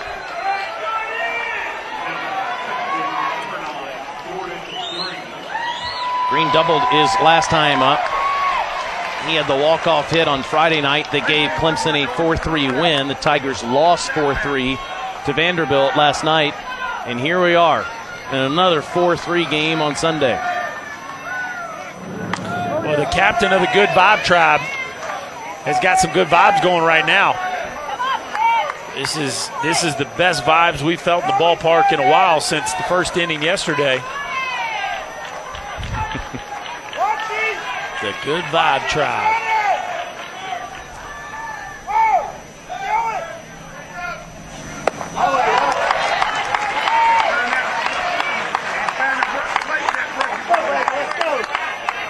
Lopresti just can't find that breaking ball. Hadn't really been close with it.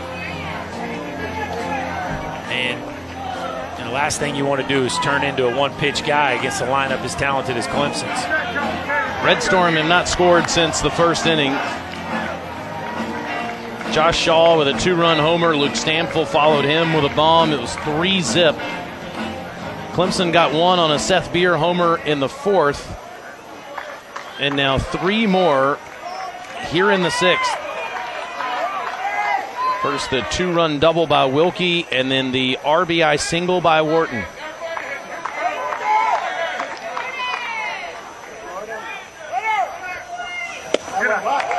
And now a 2-0 count on Jordan Green.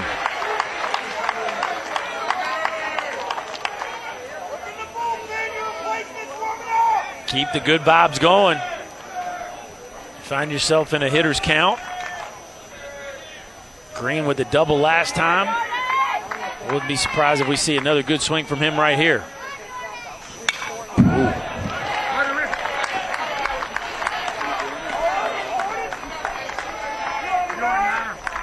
Hit a walk-off home run earlier this season.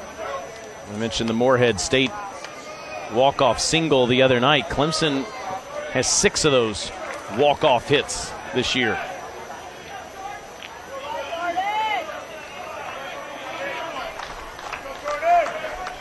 They have won and lost 1-run games so far in this regional, 3-1, and they are 15-6 in these types of situations all year. In fact, it feels like Monty Lee's teams are always in this position. He is 38-16 in 1-run games in 3 years.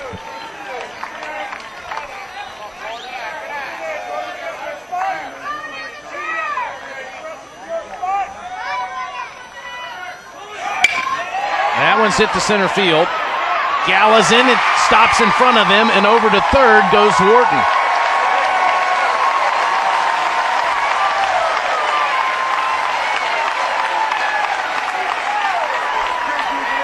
Keep the good vibes flowing. Jordan Green with a top spinning liner into center field. Looked like Gallison was going to have a play on it, but this ball kind of nosedives into center field. I don't know if Green thought he was out or what, but he didn't really get out of the box on that ball. Wharton was running the whole way. He cruises into third. Tigers keep it going here with 2 outs. Justin Hawkins 0 for 1 with a walk today, as a frustrated Jeff Belge can only look on. Grayson Bird instead will pinch hit for Hawkins. Bird, the transfer from LSU. He's had a huge surge of power this season. Son of former Major Leaguer Paul Bird. Yeah, he's turned himself into a really dangerous hitter. Watching him in BP today, he was launching balls over the left center field wall with ease.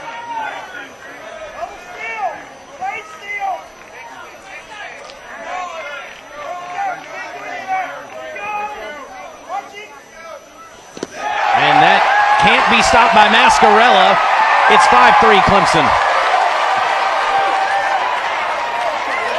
Over at third base, Green is out as he delayed his decision to go to third base.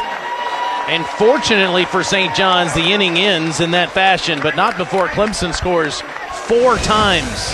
Yeah, they had him on the ropes. They get a freebie here with the wild pitch, but Green, slight hesitation cost him by an inch.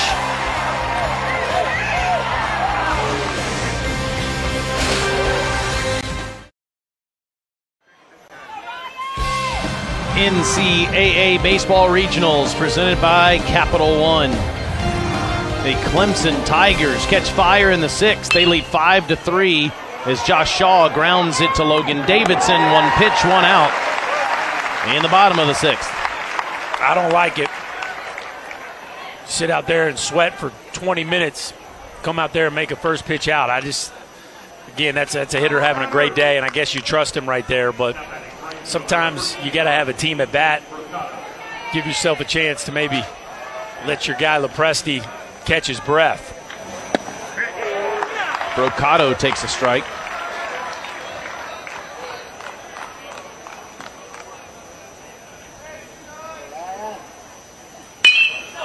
Hits that one, and a nice play is made by Green, playing him perfectly. 3 pitches, 2 outs. Yeah, here you are, just like that. Grayson Bird, who just pinch hit for Justin Hawkins, stays in the game at third. Tigers open it up. Kier Meredith struck out to start the 6th inning. Davidson walked. Beer struck out. Yeah. It was 1 on, 2 outs in the 6th when all that damage was done. First, Williams walks. Wilkie took a borderline 2-2 pitch that was called ball 3, then doubles to tie the game up. Wharton singles to give them the lead. Green scores, and then Wharton scores on a wild pitch.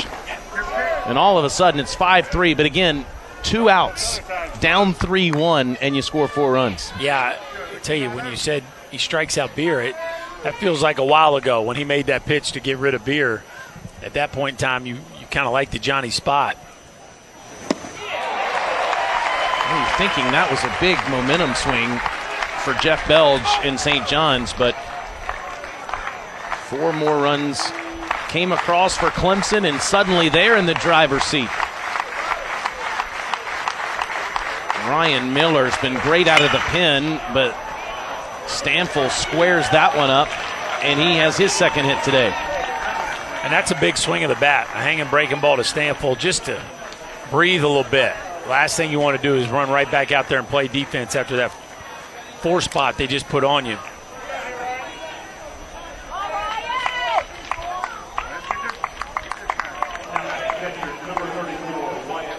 And here's Mascarella. who singled his last time, hit 2 home runs in the victory over Morehead State yesterday.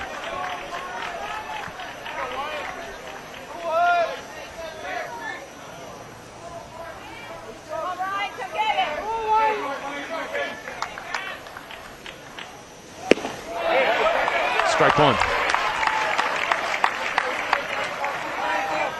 Jacob Hennessy started this game, lasted 2 1/3. And here's Miller, who's been pitching to contact rather effectively with 2 outs in the 6th. Strike 2. Yeah, Miller has not had much trouble with this right-handed heavy lineup. You almost wonder if things would look different right now if he'd have started this ball game. But he has done a heck of a job, and you got to credit Monty Lee for going to him early.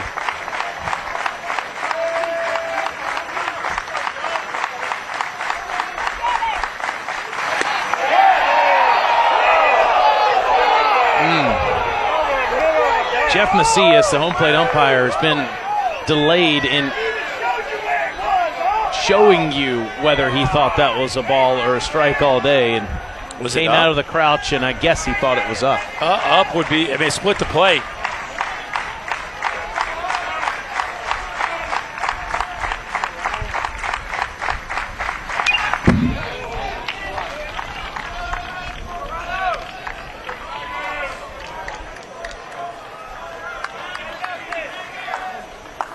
See some other scores from college baseball. Troy, the lead on the Georgia Bulldogs right now.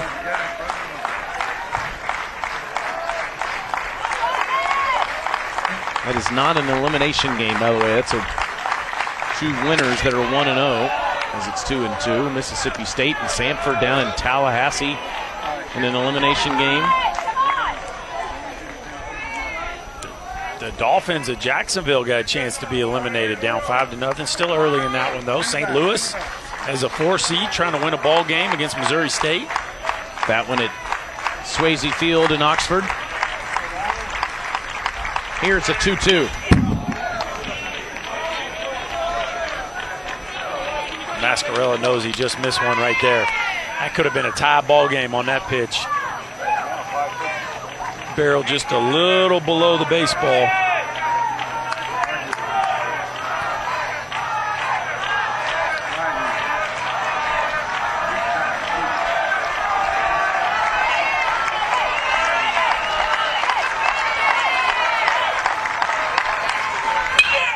Hit in the air. Wharton moves over, calls Beer off, and the side is retired. The Clemson Tigers are 3 outs away. St. John's pitcher Jeff Belge tied a career high with 9 strikeouts, but then the Clemson Tigers bats woke up. First, Kyle Wilkie with a double to tie the game at 3. Then Drew Wharton singles after they chased Belge out of the game. He's disappointed because his Red Storm had a 3-0 lead. Clemson has scored 5 unanswered. Yeah, boy, it was looking really good there for a period of time, and still plenty of ball game left, but Clemson, their prospects look a lot better right now than they did about 20 minutes ago. Grayson Bird gets another chance at the plate after the wild pitch got away from Wyatt Mascarella. Scoring Drew Wharton, but Jordan Green trying to take 2 bases was a race down at third, so a fresh count. Be interesting to see how Monty Lee handles his bullpen from here on out. You got your closer, your All-American closer in Riley Gilliam. Spires is obviously, he ran the tank out last night. Matt Clark has pitched a couple times already. Spencer Strider, they want to hold to start against Vanderbilt. So you got Marr, you got Miller's out here already extended himself. So where do they go here to get these last 9 outs? 2 innings, maybe 3 for Gilliam. Well, I think 2, right? It'd be hard to throw him more than 2 and then have him pitch again tonight. Right. So, you know, most coaches operate under, we'll worry about the next game when we get to it. But 2-run lead at home. Obviously, you're not the home team, but, you know, the balance of making sure we win this game and still trying to have enough arms left to potentially win the regional is a tough one to figure out. Bird walks, I'm sure Coach would say, I've got another idea. How about the bats just go crazy? Yes. And then you don't have to worry about it. Well, Lopresti's definitely looks vulnerable right now. You wonder how much longer Ed Blankmeyer is going to stick with him. This might be it for him.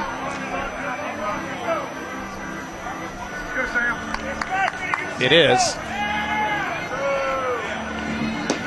As he will go back to the pin once again.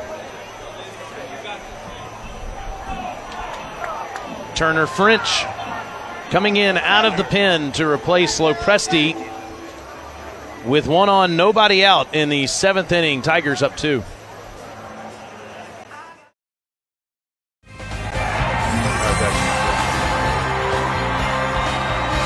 Omaha coming. SEC teams 15-3 through the first 2 days. Just a dominant season. You could say it's the most dominant year any conference has ever had. It tied the record for teams, and then their performance in this tournament has been remarkable. Cody Clemens all over the Aggies, though, yesterday. Those great aces, they're going to hear their names called on Monday night, have been terrific, and that bottom line, Berkey's the most shocking to me. Yeah, it's shocking the fact that they lost 2 games. It's shocking how they lost with losing on a walk-off 3-run homer, and I think a lot of people, including me, were shocked that Drew Parrish came back after a 2.5-hour break. There was a lot to digest with that ball game. Turner French, first pitch. Sam Hall has a base hit. Had been struggling at the plate. Now the Tigers have something going again in the 7th. Turner French did not pitch well against Morehead State, and that's not the start he was looking for here. Already giving up 5 hits in this regional, and they're showing him a lot of trust here. Obviously, you got the lefty coming up with Meredith, and then Davidson, you turn around, and then Beer, but it has not been pretty to this point in the regional for French.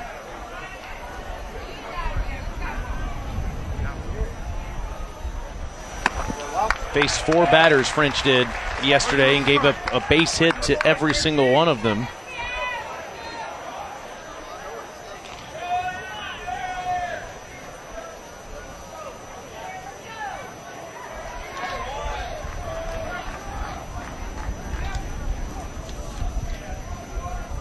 Infield playing in, waiting on that Meredith bunt, but that buzzed the tower, 2-0.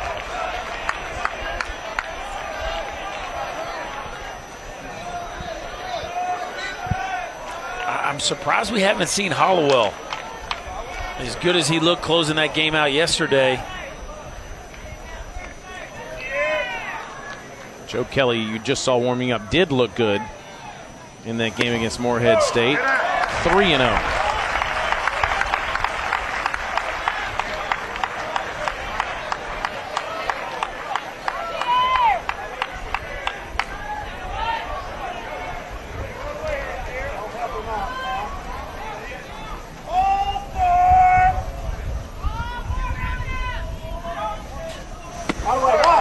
And on 4 pitches, he walks Skier Meredith, and the bases are loaded.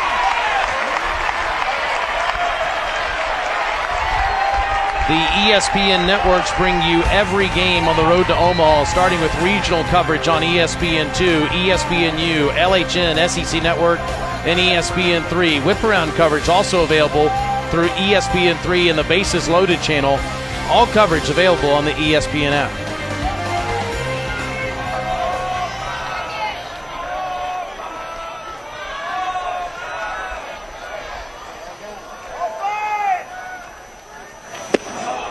Now Logan Davidson with the bases loaded in the 7th inning and nobody out. Clemson trailed in this game 3-0. They were down 3-1 in the last inning with 2 outs and 2 strikes. Now all of a sudden they have a chance to break it wide open. Yeah, this is definitely danger zone for the Red Storm. To right field, Brocado makes the catch. Tagging is Bird. Play at the plate. Out. Wow.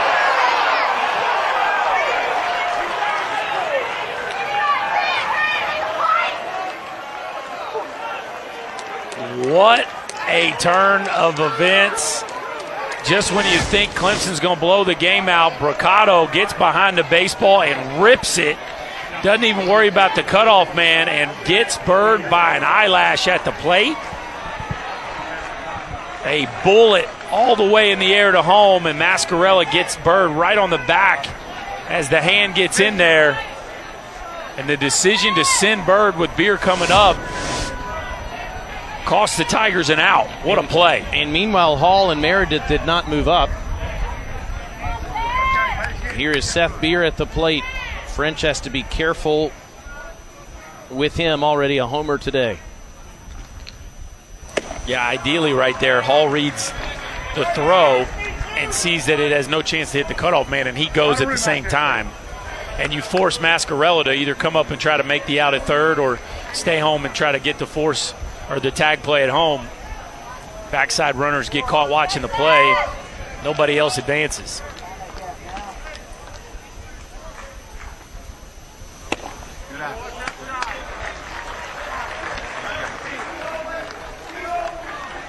Those two hits, both have left the yard, including one today in the fourth inning that got Clemson on the board.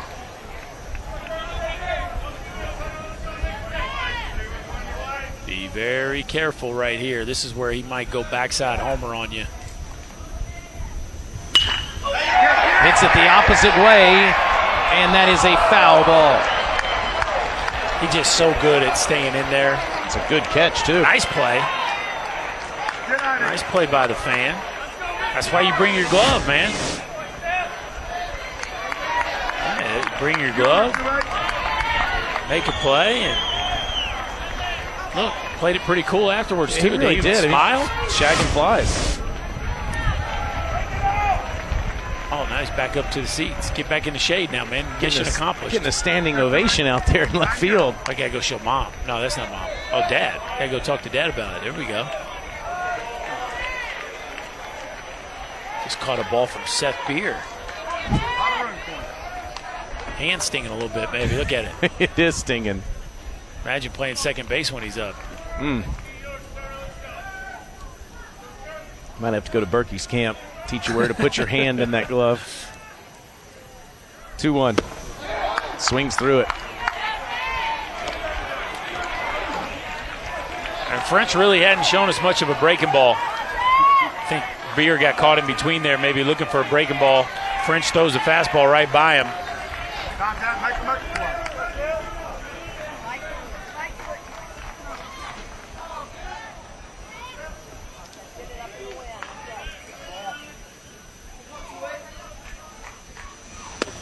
Gets away, and now each runner comes up 90 feet. Not sure what happened right there. That pitch wasn't that far out of the strike zone. Mascarella, I don't know if they got crossed up. They're not talking about it. Mascarella just whiffed it.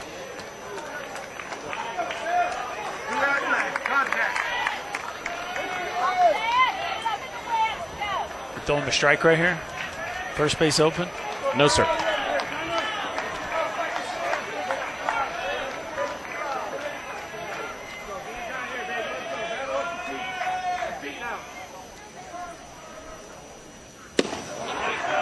Ball 4. Base is loaded.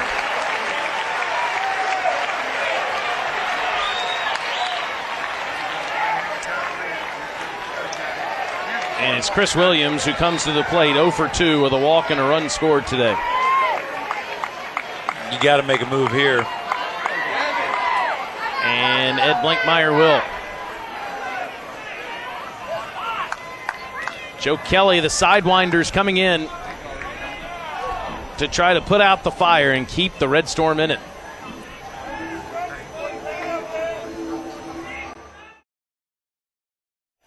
Red Storm just used some great defense. Joe Kelly was the recipient of some of it yesterday. The old 5-2-3 double play.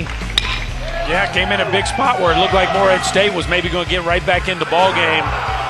got a couple ground balls, got the Johnnies off the field, and that's what he's there to do, is induce the ground ball. Sidearm right-hander that has a pretty nice sinker.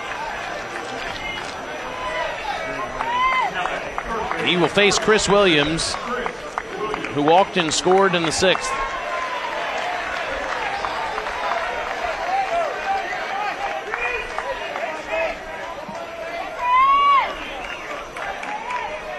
Chris has been kind of quiet in this series, 2 for 8. After 17 home runs in the regular season and a 3-run bomb in Durham at the ACC tournament last weekend.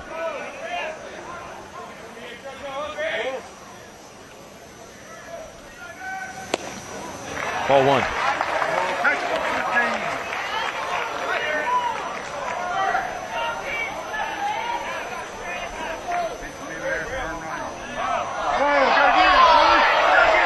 Well, that's Sam Hall down at third, Keir Meredith at second, and Seth Beer at first.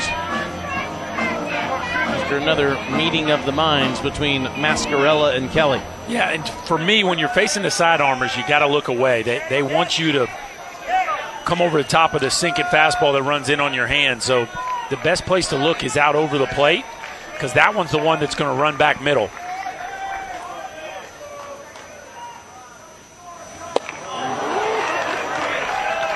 Good little frisbee slider right there. Not a ton of side to side on that, but kind of acted like a changeup.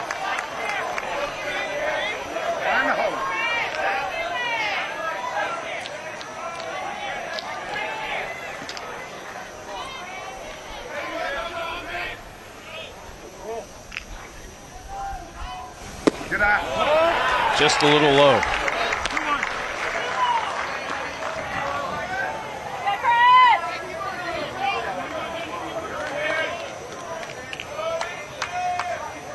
Something up in the air, or excuse me, something up in the zone that you got a chance to drive into a gap right here.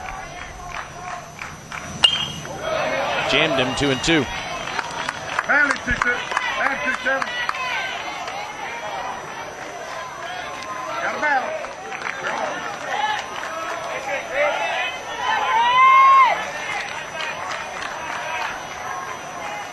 Well, this just kind of feels like the whole game hinges on this pitch. Base hit by Clemson. You got to really like their spot. Kelly can get him off the field right here. St. John's is still very much in this ball game.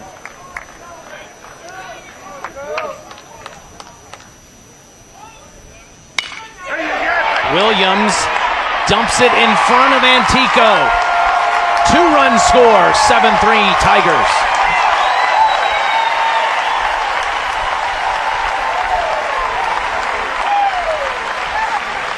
And the stars from Clemson continued to deliver.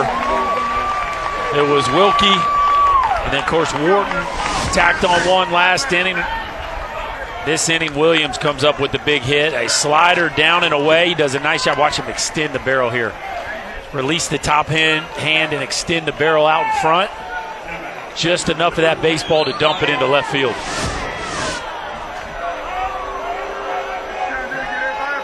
Well, Kelly unable to do his job, and Coach Blankmeyer will make another pitching change with Clemson up 7-3.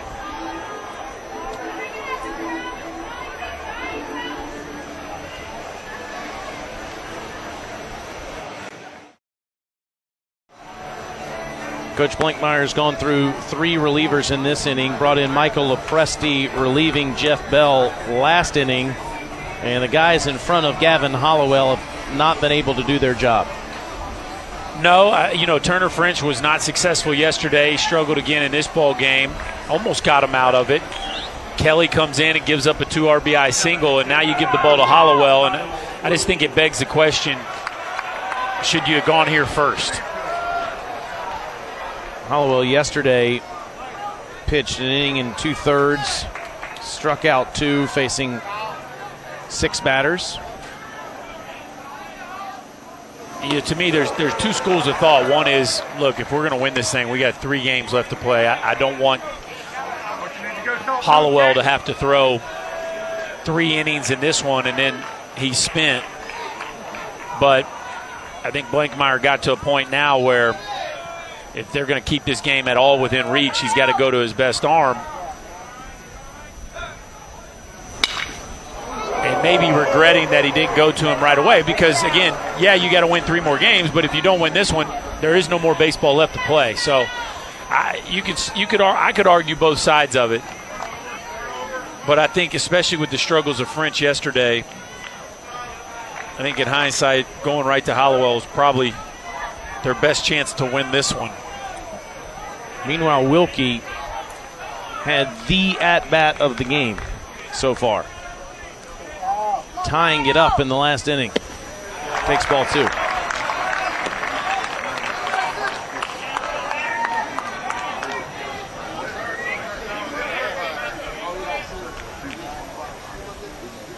Red Storm scored 3 in the first inning and have watched Clemson score 7 unanswered.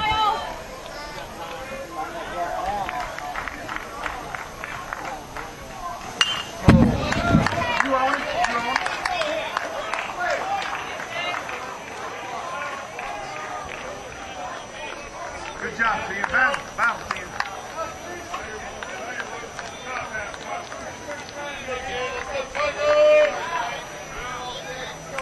Big run out there.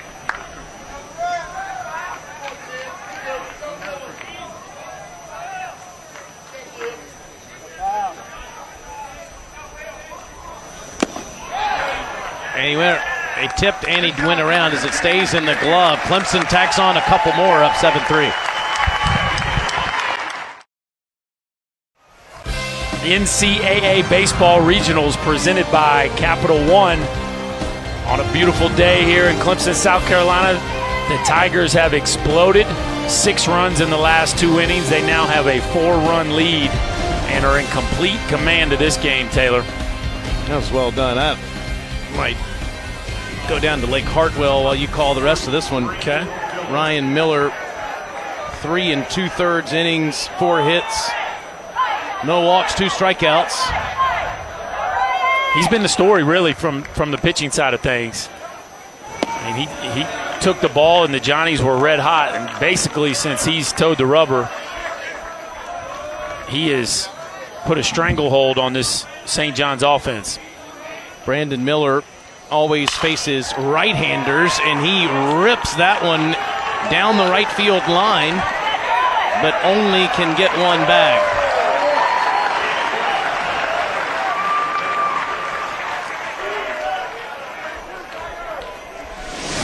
Seth Beer. I tell you, Monty Lee will tell you that Seth Beer has done a very nice job in right field. Does a good job with his pivot there, and he's shown us a pretty big arm. They tried to play him at first base last year. That just didn't work. He definitely looks comfortable out there in right. Gillerman has struck out twice. And Wilkie tries to find it, locates it, 1 out.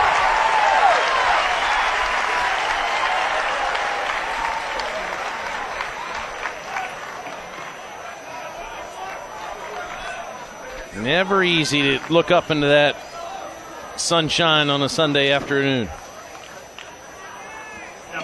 Yeah, Wilkie didn't know where it was, and you heard the whole dugout, the pitcher, Miller, everybody making sure he realized that ball was in play.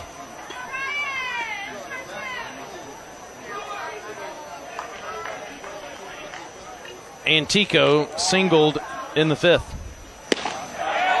Strike 1.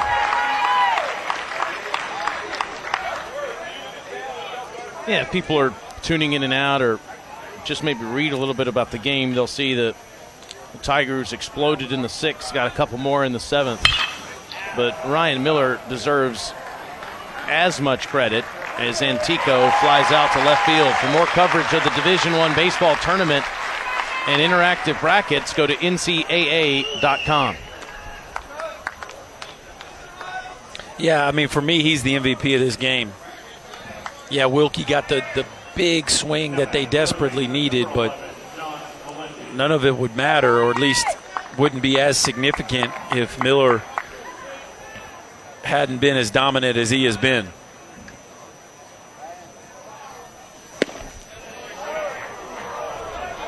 John Valenti takes ball one in what might be his final at-bat for the Red Storm.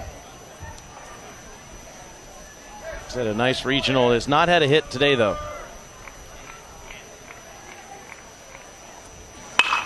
Man, he put a charge into that one, and at least one more hit in the Red Storm uniform. This guy was the Big East Player of the Year. It's the first ever Johnny to do that. Was on the All-Big East team each of the last 2 seasons. I think he has a real good chance of making that all-tournament team again this year. What was neat is his teammates were reading on Twitter, and they found out that he was the Big East Player of the Year on the bus, and the whole bus starts clapping for him. And they told him, hey, man, you're the Big East Player of the Year. He said that's a moment he'll never forget. Yeah, he's just a real likable kid. And what a story, right? Shows up to St. John's, wasn't even on the team. How is that possible? Was not on the team, was not recruited to play baseball at St. John's, and they were tipped off that he was playing in a local area college league the summer after his freshman year. They invited him to be a part of the team, and the rest is history. Third baseline, and Gallazin goes to the bag to retire the side. Clemson up 4, headed to the 8th. I see fireworks across these regional sites. Jace Chamberlain, first ever career home run, walk-off win. Titans going crazy. Look Fullerton at that bench. Beat Stanford. Look at that hair. And I don't think Fullerton plays football, but if they did, I would think he played on the O-line. Fullerton now in the driver's seat in that regional. Overall, number 2 seed has to come out of an elimination game with Baylor in a couple of hours, and the winner has to beat Fullerton twice. Well, look at the games. Now, is that indicative of the number 2 national seed playing a regional where they got to go 12 innings to beat the 4 seed, and then they get walked off 2-1 by the 2 seed? And look, I just think the problem is if you rank it and you have, or excuse me, the 3 seed Fullerton, if you rank it, it's 1-64, and that happens, you go, hey, that's how it fell. You didn't play well, or those teams played over their head, or whatever. But when you look at it and you go, okay, there's no way Wright State's the second worst 4 seed. They're not. Right? And there's no way that Fullerton's the second worst 3 seed, a program with that kind of championship pedigree. Now, I know their regular season wasn't up to snuff, but still nobody wants to play Fullerton. It just doesn't feel like Stanford was rewarded for the year that they had.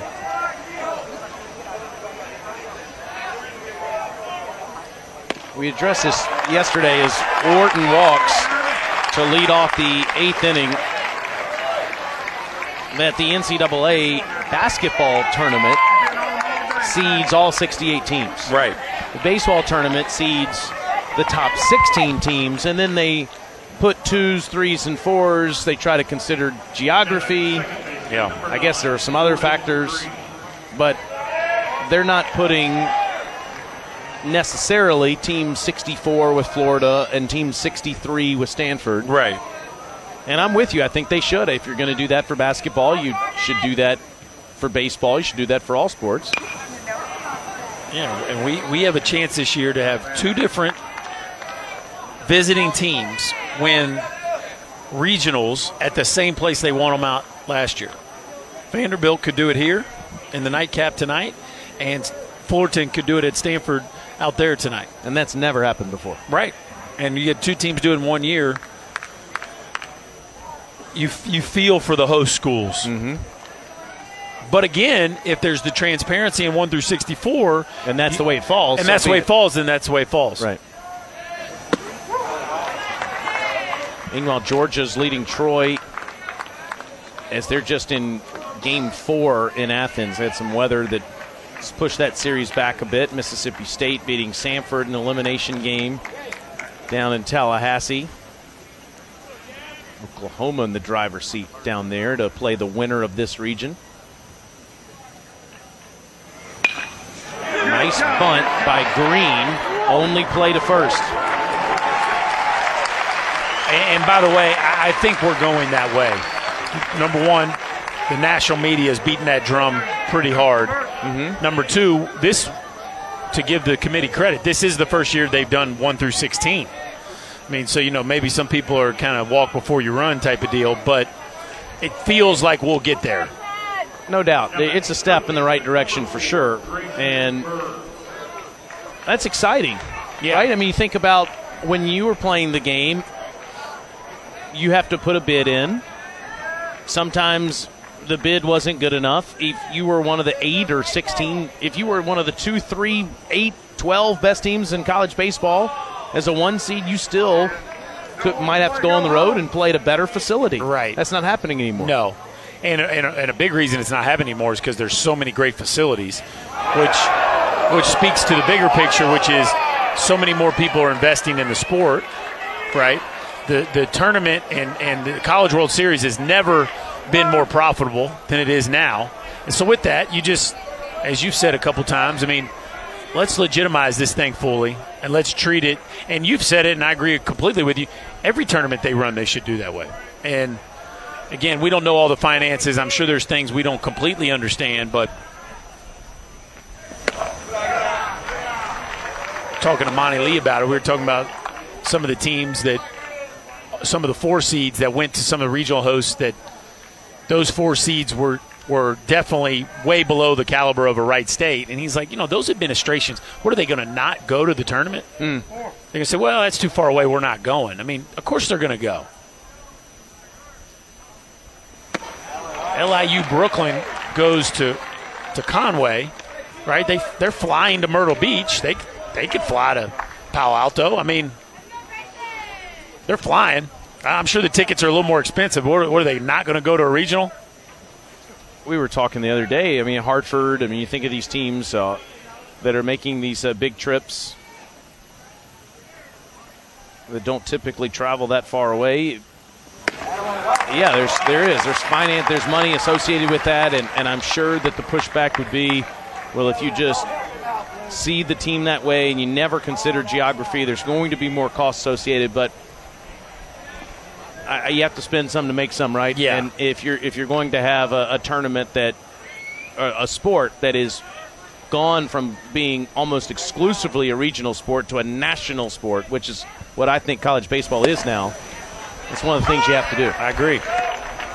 And I credit the college football community for how transparent they've been in selecting their playoff teams. Whether you agree or disagree, they've been transparent.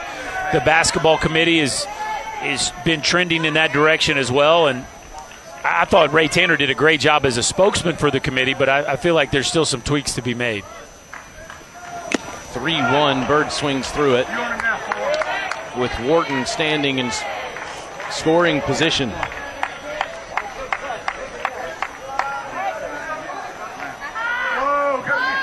That was a healthy hack there by Grayson. Yeah, Bird. it was.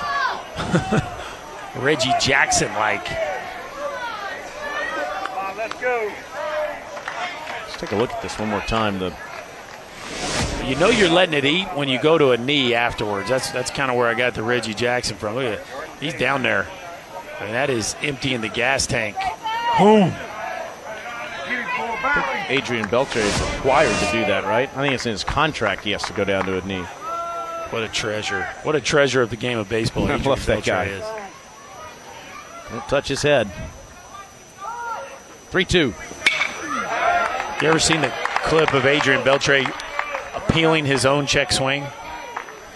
It's so funny. He check swing and he looks at the umpire. Did he go? Did he go? Did he go? What? On his own check swing. Guy's a riot.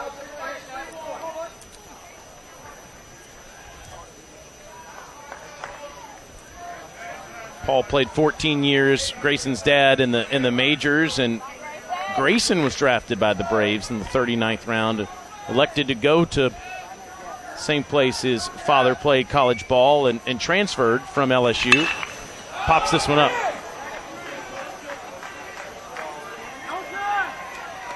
And Antico makes the second out of the inning. So bad news for Clemson are that they're 2 down here. The good news is they have scored 6 of their 7 runs in this situation today. 2-out hitting has been terrific. And that's what it boils down to. Talking to Monty Lee this morning after, a close loss last night. I mean, obviously these coaches rack their brain on how they can do things differently, how they can manage the game differently, but sometimes it just comes down to, do your dudes get big hits? And, last night Vandy got one more big hit than Clemson.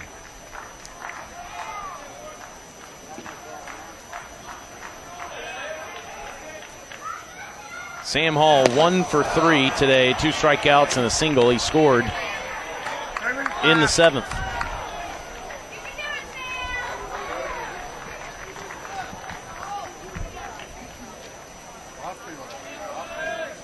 Clemson 46-15 out of the Atlantic Coast Conference. St. John's, the class of the Big East, 40-16.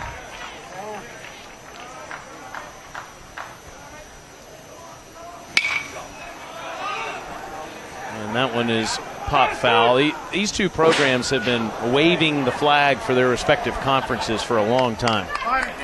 Yeah, I mean, St. John's is obviously one of the premier Northeastern programs in America. I think you can make an argument they are. And Clemson, certainly one of the bell cows of the ACC. A league that's in a bit of a transition. I think Virginia will be back. They had a lot of injuries this year, but it's odd having a tournament without Virginia. And, of course, Miami, they're going to have a transition. Jim Morris retiring. And so, some uncertainty around the Miami program, who now missed the regionals and back-to-back seasons after such a long streak. So the ACC is never going to be as prominent without those two programs playing at a high level. Mascarella couldn't hold on to it. Ball one, and you wonder how long. You wonder how much longer Mike Martin is coaching at Florida State. You think he's going to be back next season, but I guess you never know. I mean, when you're his age and you've broken the record, and of course, you're dealing with the sting of defeat. But I'd be shocked if it's anything other than his own decision not to come back. I mean, how could you not stay with a guy that's won that many games and just was in Omaha? And Mascarella, still doesn't know where the ball is, and the Tigers score another run. It's at the base of the wall, near the first row of seats, and Wyatt could never pick it up, and Wharton scores all the way from second base. It's been a tough day behind the dish for Mascarella, and just trying to backhand balls that he should be locking up, and this one gets away, and nobody's pointing to him. Hollowell knew where it was, and Hollowell right now needs to be point. And that's got to be a lonely feeling if you're Mascarella when you don't know where the ball is. He's a big reason they're in this position. They had not won an NCAA tournament game in 3 years. He had 2 home runs yesterday, but he's had a hard time picking up the baseball today. Yes.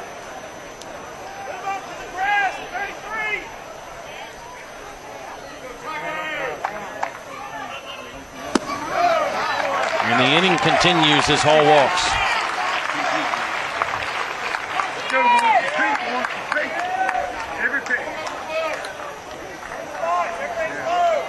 Coach Blankmeyer will make another pitching change. He's used 5. He'll go to his 6th pitcher of the day. Red Storm led 3-0 at one point, down 5 now. Here's the bracket in Clemson. Vandy got the Tigers again, just like last year. Last night, they're waiting the winner of this one. Clemson and St. John's, and Vandy's going to throw the freshman Mason Hickman from Hendersonville, Tennessee. Yeah, Hickman is a very polished strike thrower, does a nice job of filling up the zone with quality pitches. I had him in a 7-inning complete game, 1-0 victory against LSU earlier in the year. Another one of these freshmen that Vanderbilt has leaned on all season long to come up big in big moments. Joe LaSorsa, 6th pitcher of the day for the St. John's Red Storm, facing Kier Meredith with 2 outs. sophomore. This is 26th appearance of the season.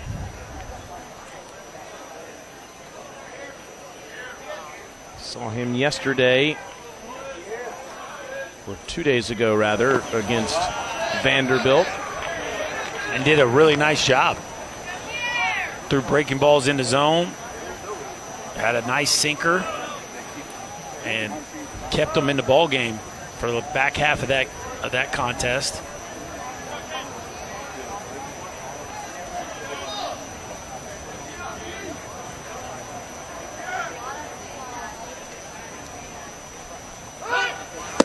There goes Hall. That's another stolen base.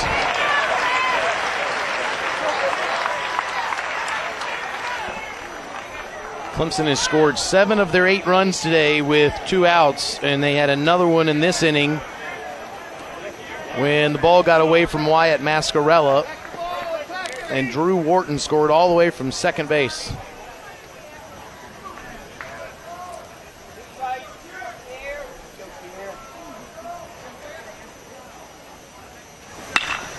Meredith puts it on the ground. Shaw retires the side. Another run for Clemson. They lead 8-3, middle of the 8th.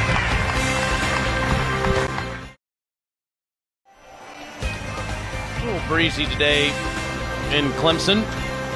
Nice little Sunday afternoon for a game of catch. ESPN, the thermometer says, what's that, 98? 97-ish on the field. Winner gets Vanderbilt tonight. Clemson 6 outs away. Patrick Cromwell checks into the game to play third base, as Ryan Miller is still out there working.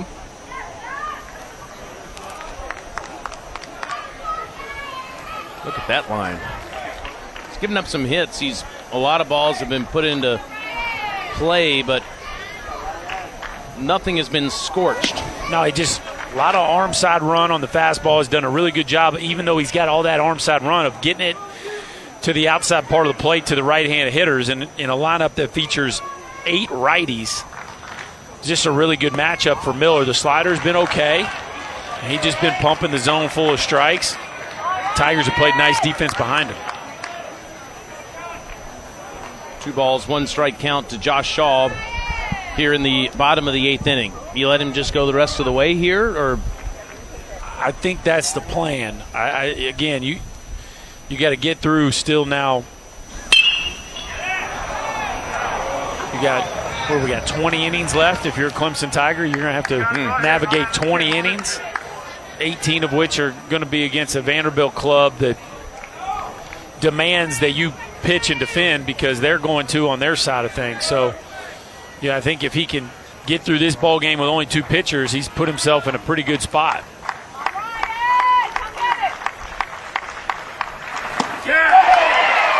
Gets Shaw on a strikeout.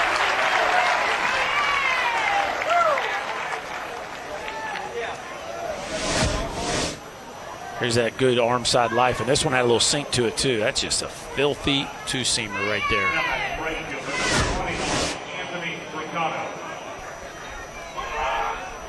Brocato 0 for 3 today.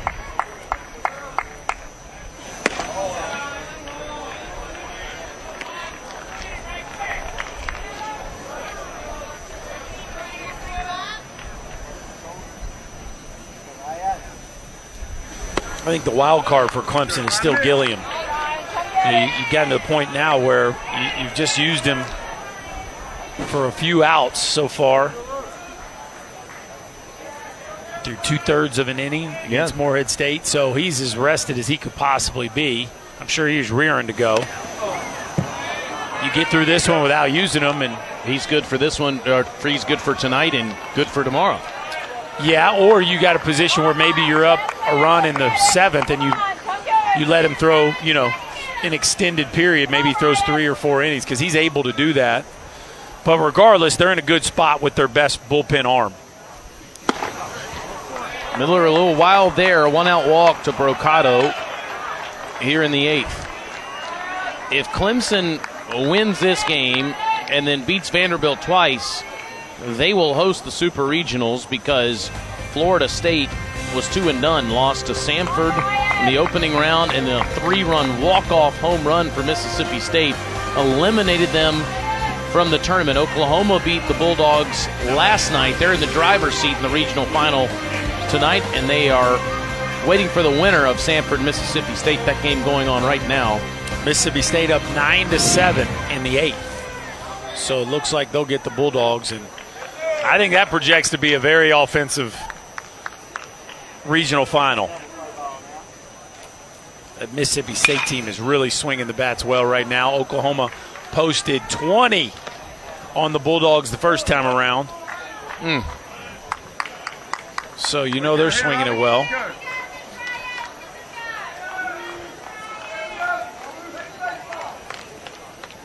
Luke Stanfield, way back in the first inning, hit a no-doubter. Oh, wow. This is scorched. Green got a little too cute with it, trying to flip it to Davidson, and everybody's safe. No, that's exactly what happened. Now it looks like Green might be battling a cramp.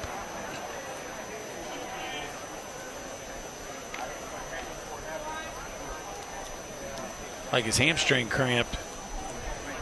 But, you know, it would have been all-time great if he was able to execute the glove flip, but the ball was hit so hard that he really didn't need to. He could have flipped this one with his hand, and they would have turned it easy.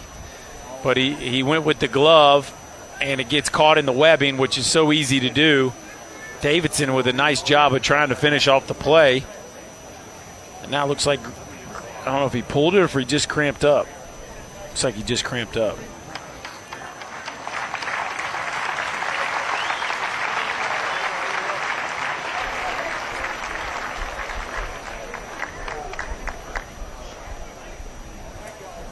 Jordan, the everyday second baseman, one of the vocal leaders for Clemson. He's going to try to stay out there.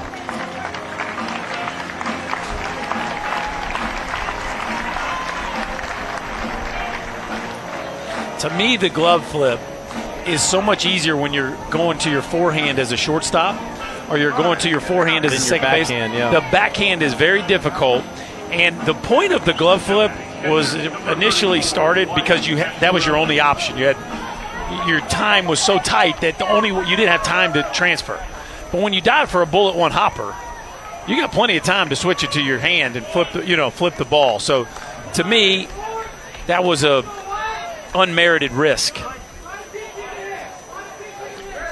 Well, Wyatt Mascarella could make it a little interesting if he gets into one here with 2 on and 1 out.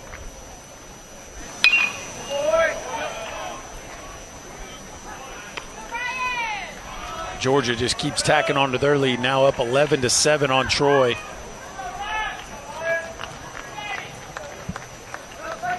Troy heads to the bottom of the 9th, needing 4 to tie against the Bulldogs. Your Huskies trying to eliminate the home team, Coastal Carolina. And by the way, there's a 100% chance the Bulldogs are going to play tonight. That's a good point. Samford. That's a good point. And Mississippi State. If Mississippi State and Georgia both hold on, that would make the SEC 18-3 to start the regionals.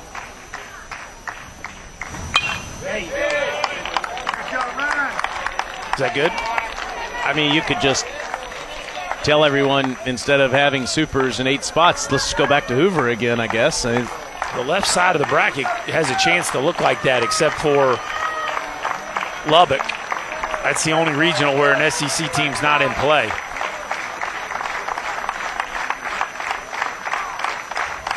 Now, A&M's in a tough spot, having lost to Texas yesterday. But you could easily end up with 6 SEC schools and 2 Texas schools on the left side.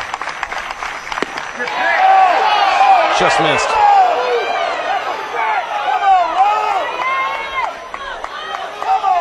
You know, Clemson is just as passionate, as you see, as any school in the country, and they love competing against the Southeastern Conference. It has a very similar feel to an SEC school, and They've had their way with the Gamecocks in numerous sports in recent years. That's a great rivalry in this state. Going back and forth with Alabama for championships right now in football. And that was a good night in Tampa. Well, that was actually Arizona, I see. Yes, okay, that was the year before. There's that's on there somewhere, Tampa. And last year, of course, lost in the Sugar Bowl. 3 straight games against the Crimson Tide.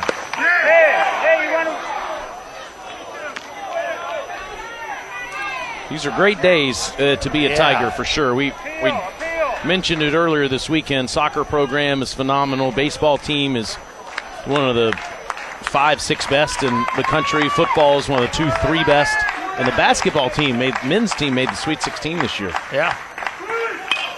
Mascarella, that's a base hit, and that's going to plate a run as Brocato comes around. It's 8-4.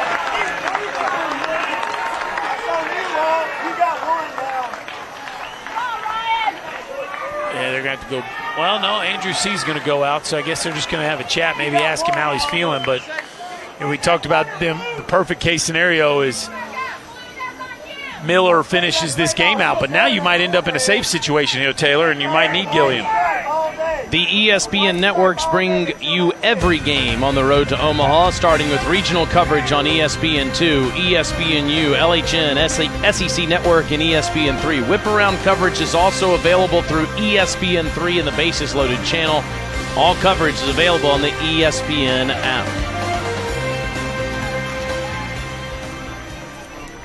No excuses, especially on the weekend, to follow along in a wide variety of options and ways that you can consume this tournament. I guess a little bit of an excuse tomorrow on a Monday, but none on a Sunday.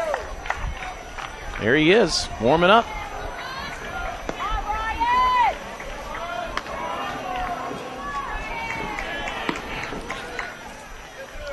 And this is Brandon Miller, who singled in the 7th inning. So Red Storm try to claw their way back into this one.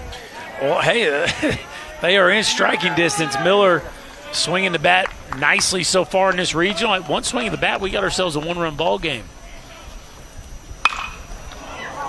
Hit that one out to right field. Seth Beer goes back to the wall, and it's actually Wharton who makes the catch. Moving up to third base is Stamfel. And now there are runners at the corners, but that was really close to a 1-run game.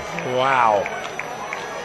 There is just a slight breeze blowing in, I don't know, a few miles an hour. And a ball that was hit way up in the air. Look at that, just a slight breeze that I think cost Miller a 3-run homer right here. This one got real interesting. Wharton gets to the wall and catches it.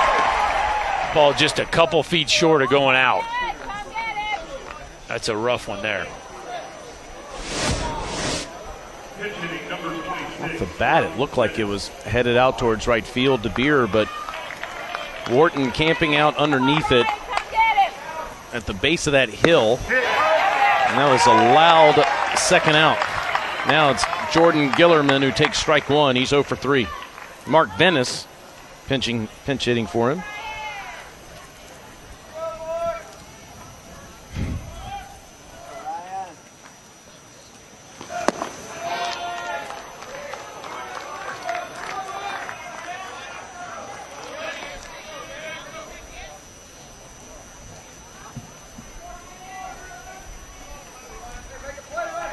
.25 at bats, no home runs on the season.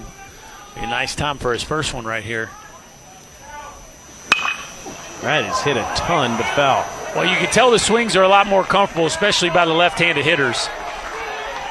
St. John's, stacked their line. They got a lot of righties anyway, but stacked their lineup full of righties because of the left-hander Hennessy starting the game. And that matched up perfectly for Miller, but now they're using their bench with a few of these left-handers until they're making some quality swings.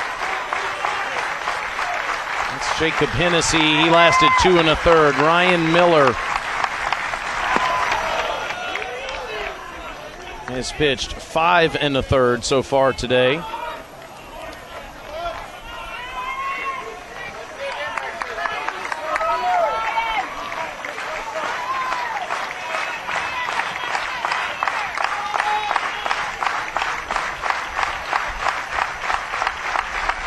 2-2 to Venice.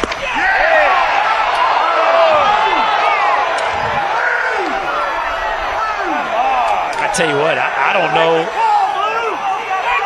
if I've ever seen a fan base, maybe outside of LSU, that is more engaged with the umpire than this one. Jeff Macias has heard enough from the dugout, but I think they got a legitimate gripe there. That's a high changeup that faded late. Looked like it finished as a strike to me, but we really haven't seen Macias call the high strike all game.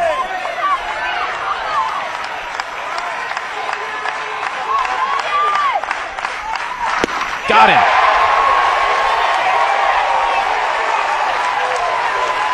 Clemson takes an 8-4 lead to the 9th inning.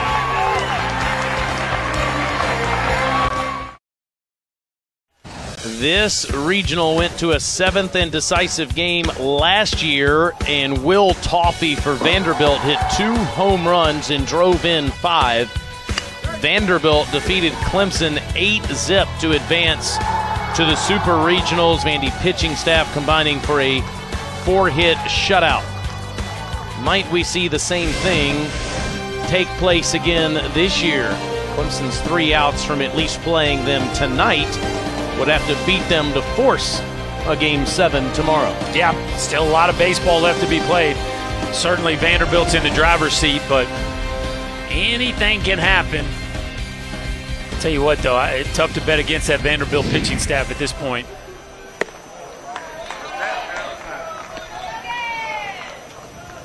Luke Stamfel moves to shortstop, and Mark Venice stays in the game at first base. Davidson hits it on the ground. 1 down. The first baseman goes to short. That doesn't happen every day. Of course, the ball finds you. You know that, right? If you come in the game, they hit it to you. Immediately. Seth Beer, big homer in the 4th inning to get Clemson on the board. He walked in the 7th.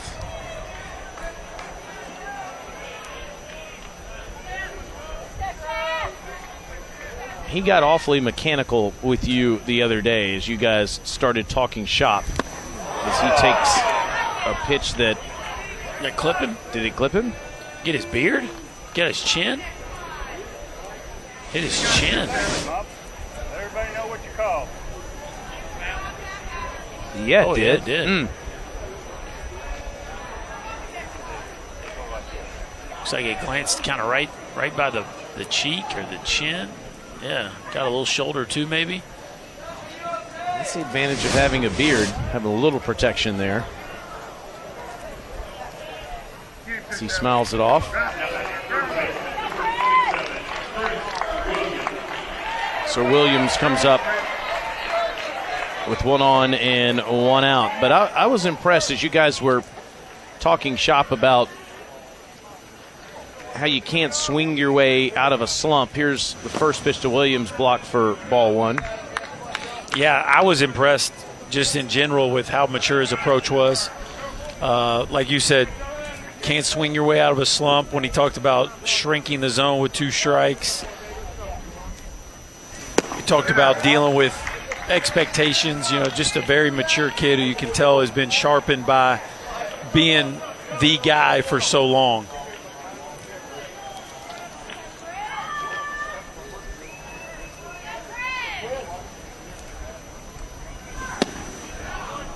Two and 1. Seth's gonna. He potentially, Beer could hear his name called tomorrow night, as Keith Law has him in his mock draft, drafted by the Red Sox near the end of the 1st round. I know Seth would also like to be playing some ball against Vanderbilt once again. Mascarella, man, that was really late and he can't grab it. Took him forever to find it in the sun. He's looking up in the bright sky. I don't know if he's necessarily battling the sun, because again, he's not trying to block the sun. He takes the mask off, he's holding it. If he was battling it, you think he'd be using his offhand a little bit. Certainly a bright sky, and he just clanked it.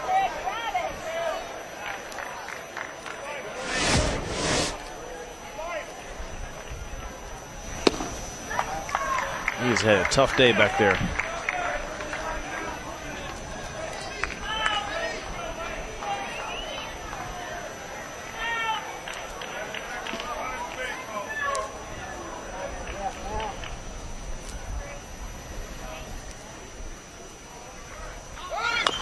Outs are so hard to come by when you give one back, especially to a talented, dangerous right-hand hitter. I mean, talking about the National Player of the Week. This guy launched 3 balls last week at the ACC tournament. So you feel like you got him out.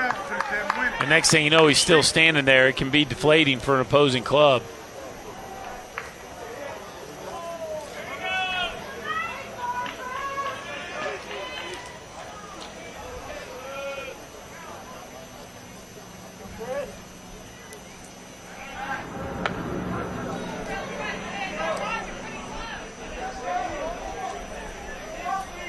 Coastal came back and tied it up versus UConn. Are hanging in there. Mississippi State hanging on to a 1-run lead. NC State and East Carolina, 2 great teams from that state, both in elimination games today as Williams strikes out. Indiana up early on Texas A&M with a couple guys on. Stephen Kolick, number 3 starter for A&M, off to a rough start.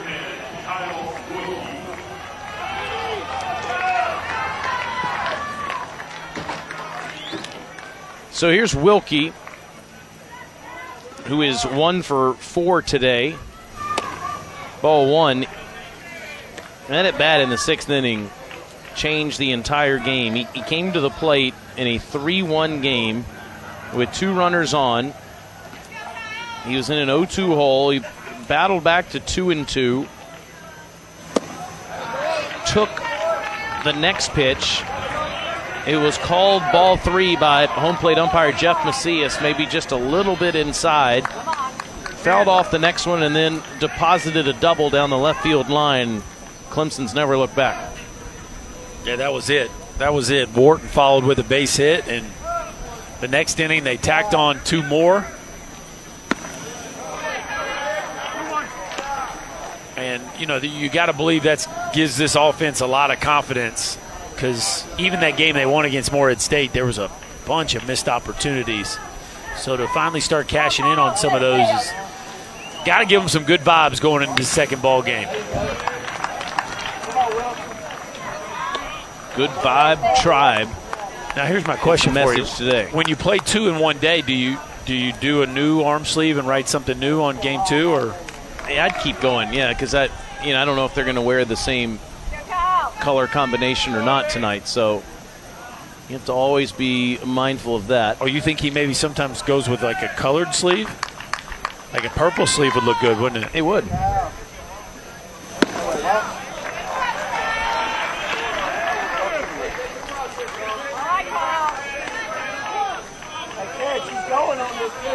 Good Vibe Tribe is my favorite, though, so far. Yeah, it's pretty strong. Seth Beer's going to get a head start down there at first base. Here's the 3-2 to Wilkie, hit back through the box, base hit. Seth will go on to third. Runners at the corners, 2 down.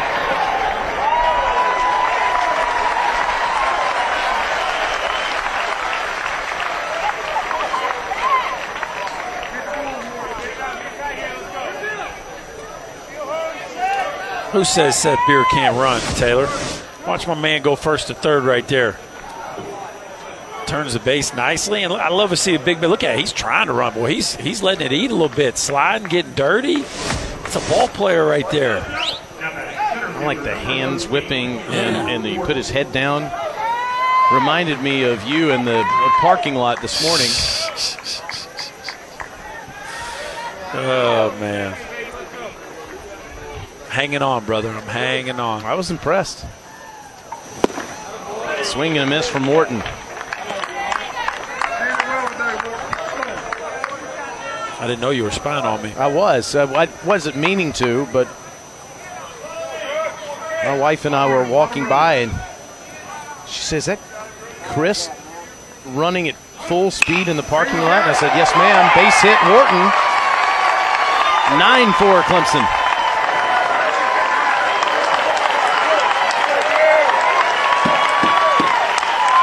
Well, there you go.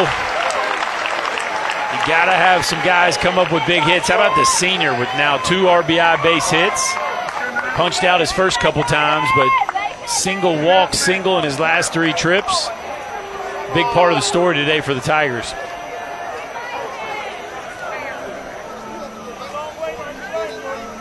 Coach Blankmeyer will go back to the bullpen, trailing 9-4 with 2 down in the top of the 9th inning. Clemson Tigers looking good today.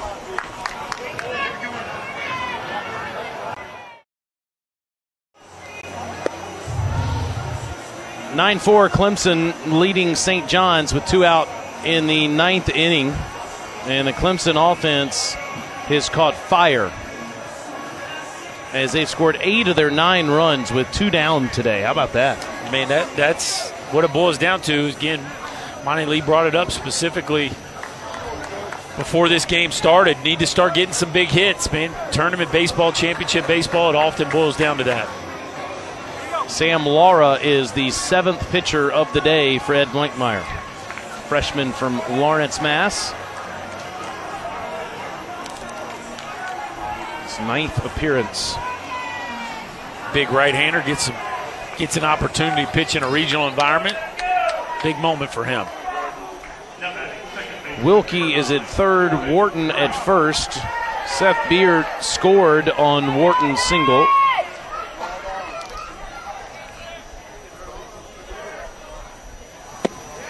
And the leader of the tribe is at the plate.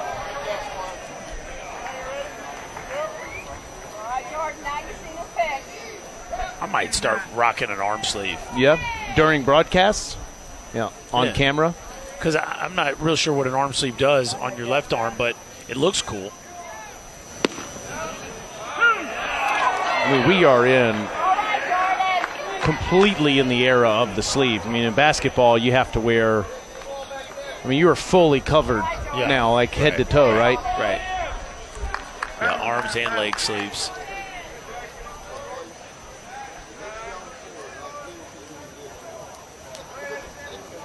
Green's had a good day.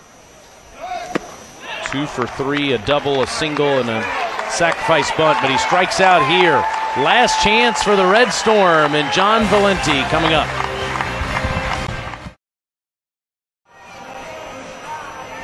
Clemson the last 3 years has been unable to get out of this round of the NCAA tournament despite hosting. Lost to the Pokes in the regional final, couldn't even force a Game 7 that year. Did last year when they beat Vandy on Sunday but lost 8-0 on Monday. Trying to get back to the same situation this year. Face Vanderbilt in just a couple of hours, 6 Eastern time. Last time the program was in a super regional was 2010. Ryan Miller has gone 5 2/3 out of the pen. He came into this game when Clemson trailed 3-0. And the Johnnies are thinking rally, and it's Antico leading off. This is the time to do that. Like the other day, we saw them doing this in a tie game. I'm all about it when you're down 5. Yeah.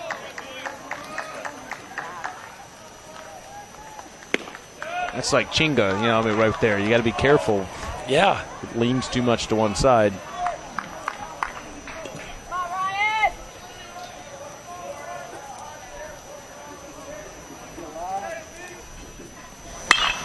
Antico gets into that one. Beer goes back and watches it fly out of the yard, 8-4. Yikes.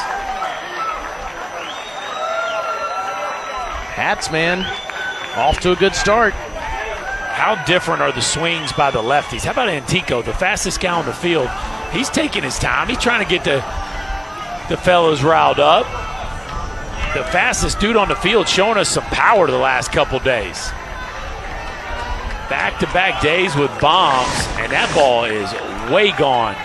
Just a fast twitch athlete that's got some real juice. And he's going to stop and admire it. Stanfield didn't do it early in the ball game, but Antico knows that one's long gone. 5th home run for Antico. Valenti possibly for the final time in a Red Storm uniform.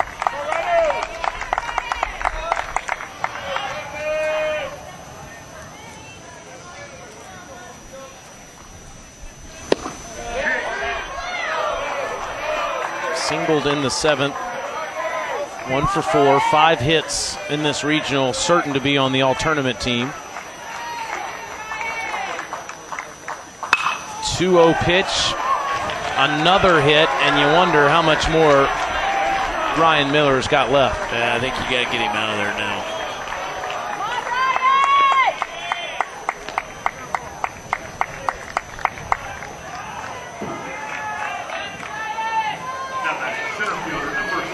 And, you know, now it looks like you got to go to Gilliam. And if you're a Vanderbilt Commodore fan, you're excited about this development.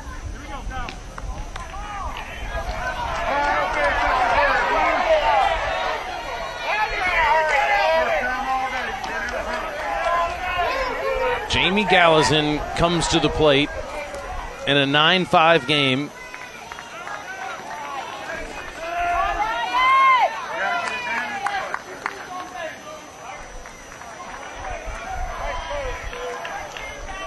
Seen Lee go out just yet. Now the pitching coach is going to come out instead, Andrew C. Now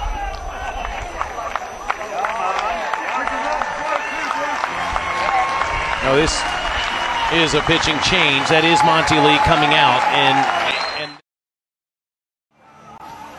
Vanderbilt takes the field in just over 2.5 hours. Will they meet the Clemson Tigers? They lead St. John's 9-5 in the 9th inning. And now Coach Lee turns to his closer, Riley Gilliam. Shut down dude. Not that big of a guy, 5'10", 170 pounds, but it's a big arm. The stuff is loud. Fastball 92, 94, and as good a curveball as you'll see in college baseball.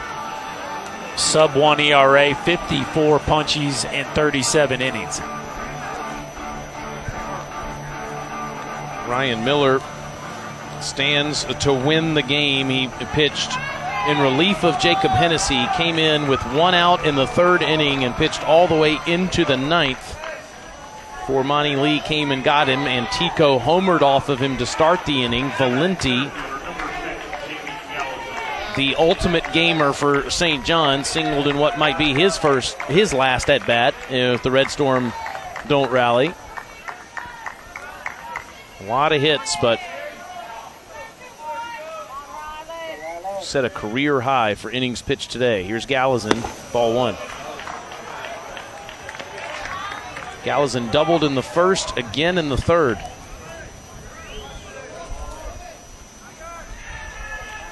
Another one of these St. John's players that's having a nice regional.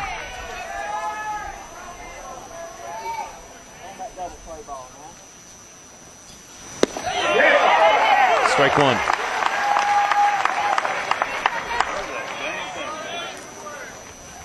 You get the first look at the big breaking ball by Gilliam. He's got the one where he can throw it for a strike, but in a 2-strike count, the breaking ball look a lot different.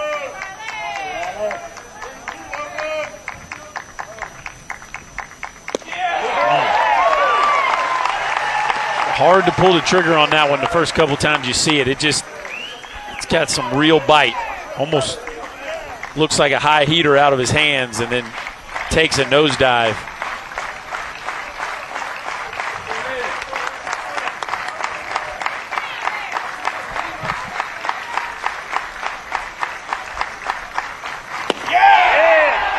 Off the plate by an inch. But that is an impressive pitch. Why don't you go tell the home crowd that was off the plate? I don't think they agree with you. I am just reporting Mr. Macias's verdict.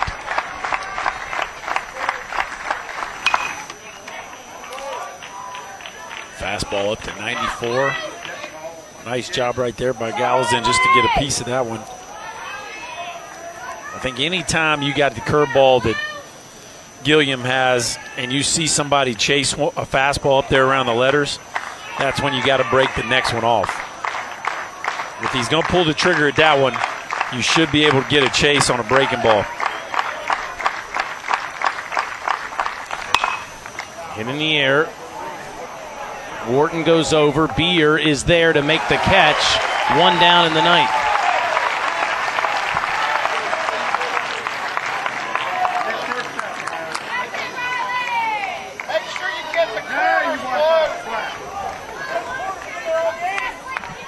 job by Gallows in there, hanging in on that breaking ball. Hit that ball pretty good. Not good enough. First big out, retired.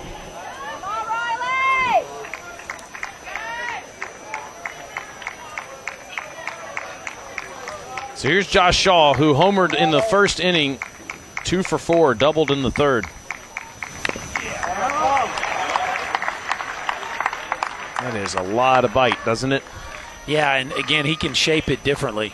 He's got the bigger one, got the tighter one, and does a really nice job with that elevated fastball, too. So the combo of those two pitches are why you see kind of the crazy numbers that he has.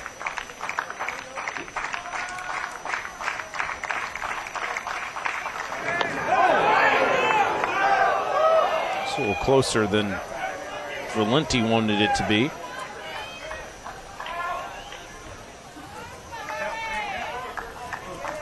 Be interesting to see how Pro Ball values Gilliam, successful as he's been here in his 3 years.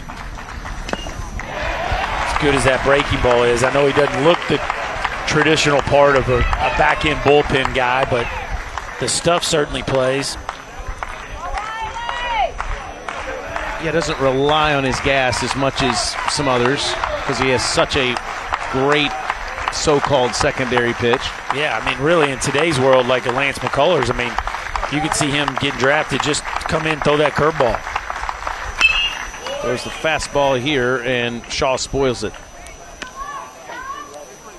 I mean, the velo's real. I mean, it's 94, 95. So anytime you got a specialty pitch like him, you hard to believe there's not a place for him in somebody's bullpen.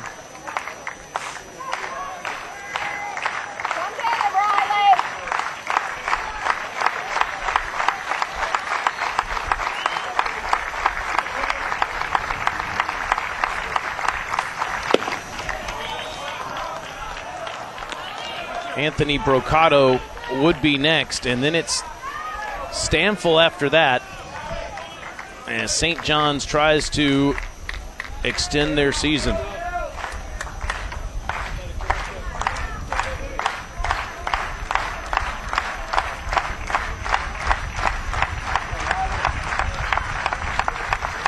Lynn whipping in Clemson, and Shaw lays off. Indiana has beaten Texas A&M 9-0. Flipping the script on what A&M did to them in game one. Purdue was ahead of Houston at last glance, so maybe the Big Ten with a better day today. That's bounced up there, full count. Still in the first inning down there in Austin with A&M. Two teams from Louisiana playing in Oregon. Makes today. sense.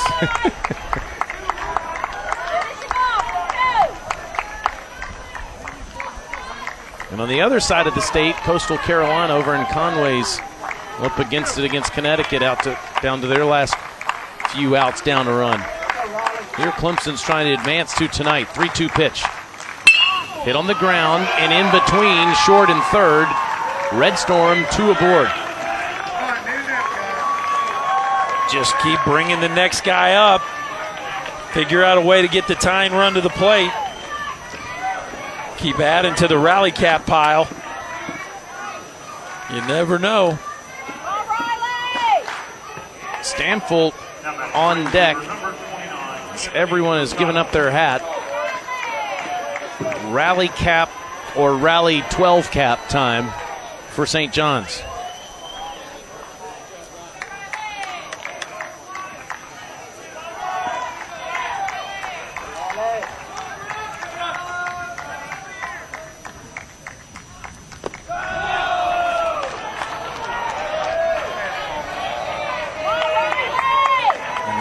Pitches now. I was going to say, the more he throws, the happier Tim Corbin and Vanderbilt becomes about their chances tonight if you have to really work your closer in this one.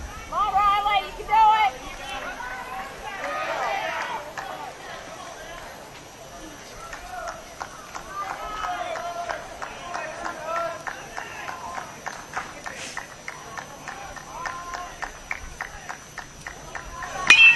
Hit in the air to left field. Going back is Hall. It's a one-run game.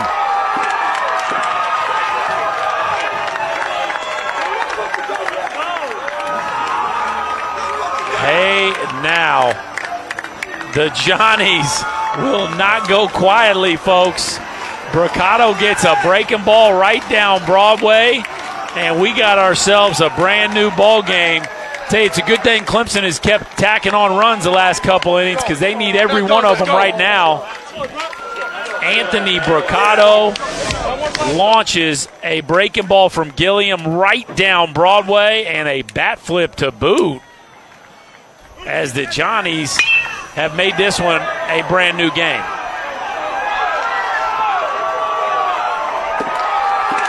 That was way out of here. Yes. And now the guy coming up also hit one way out of here in the first inning. Yeah, I don't know which one's farther you think here, Taylor. Here's another hanging off speed pitch. Stanfield definitely didn't enjoy his as much as Bricado did. That one's off the top of the overhang. Bricado's was over the left center field seats. Johnny's had played some really, really good baseball here down the stretch in this ball game to hang around. And Antico launched one off the indoor hitting facility. I mean, these have not been wall scrapers. The season is on the line for both of these teams here in a 9-8 game in the bottom of the ninth.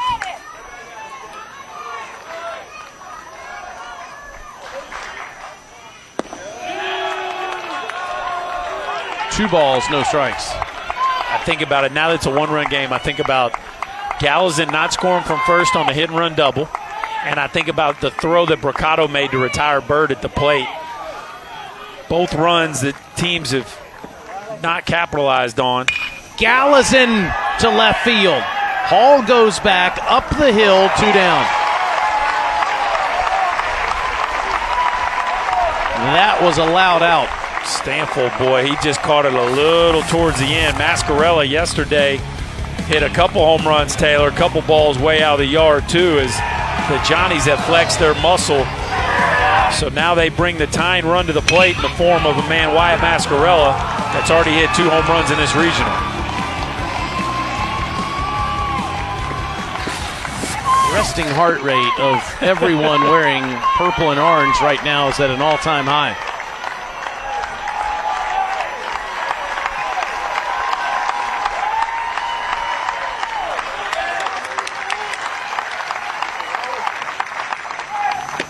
Ball 1.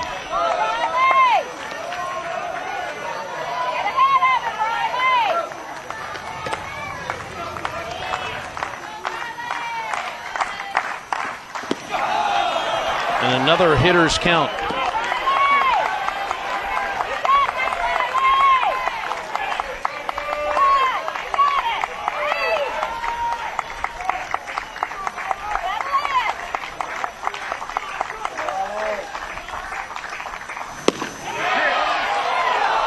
Three balls, no strikes.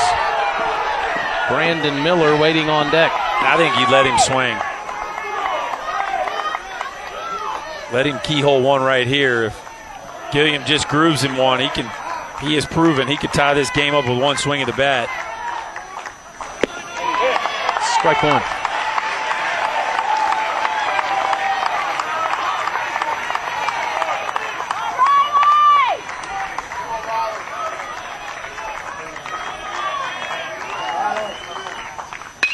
That's hit to center field. Drew Wharton goes back up the hill. Clemson survives.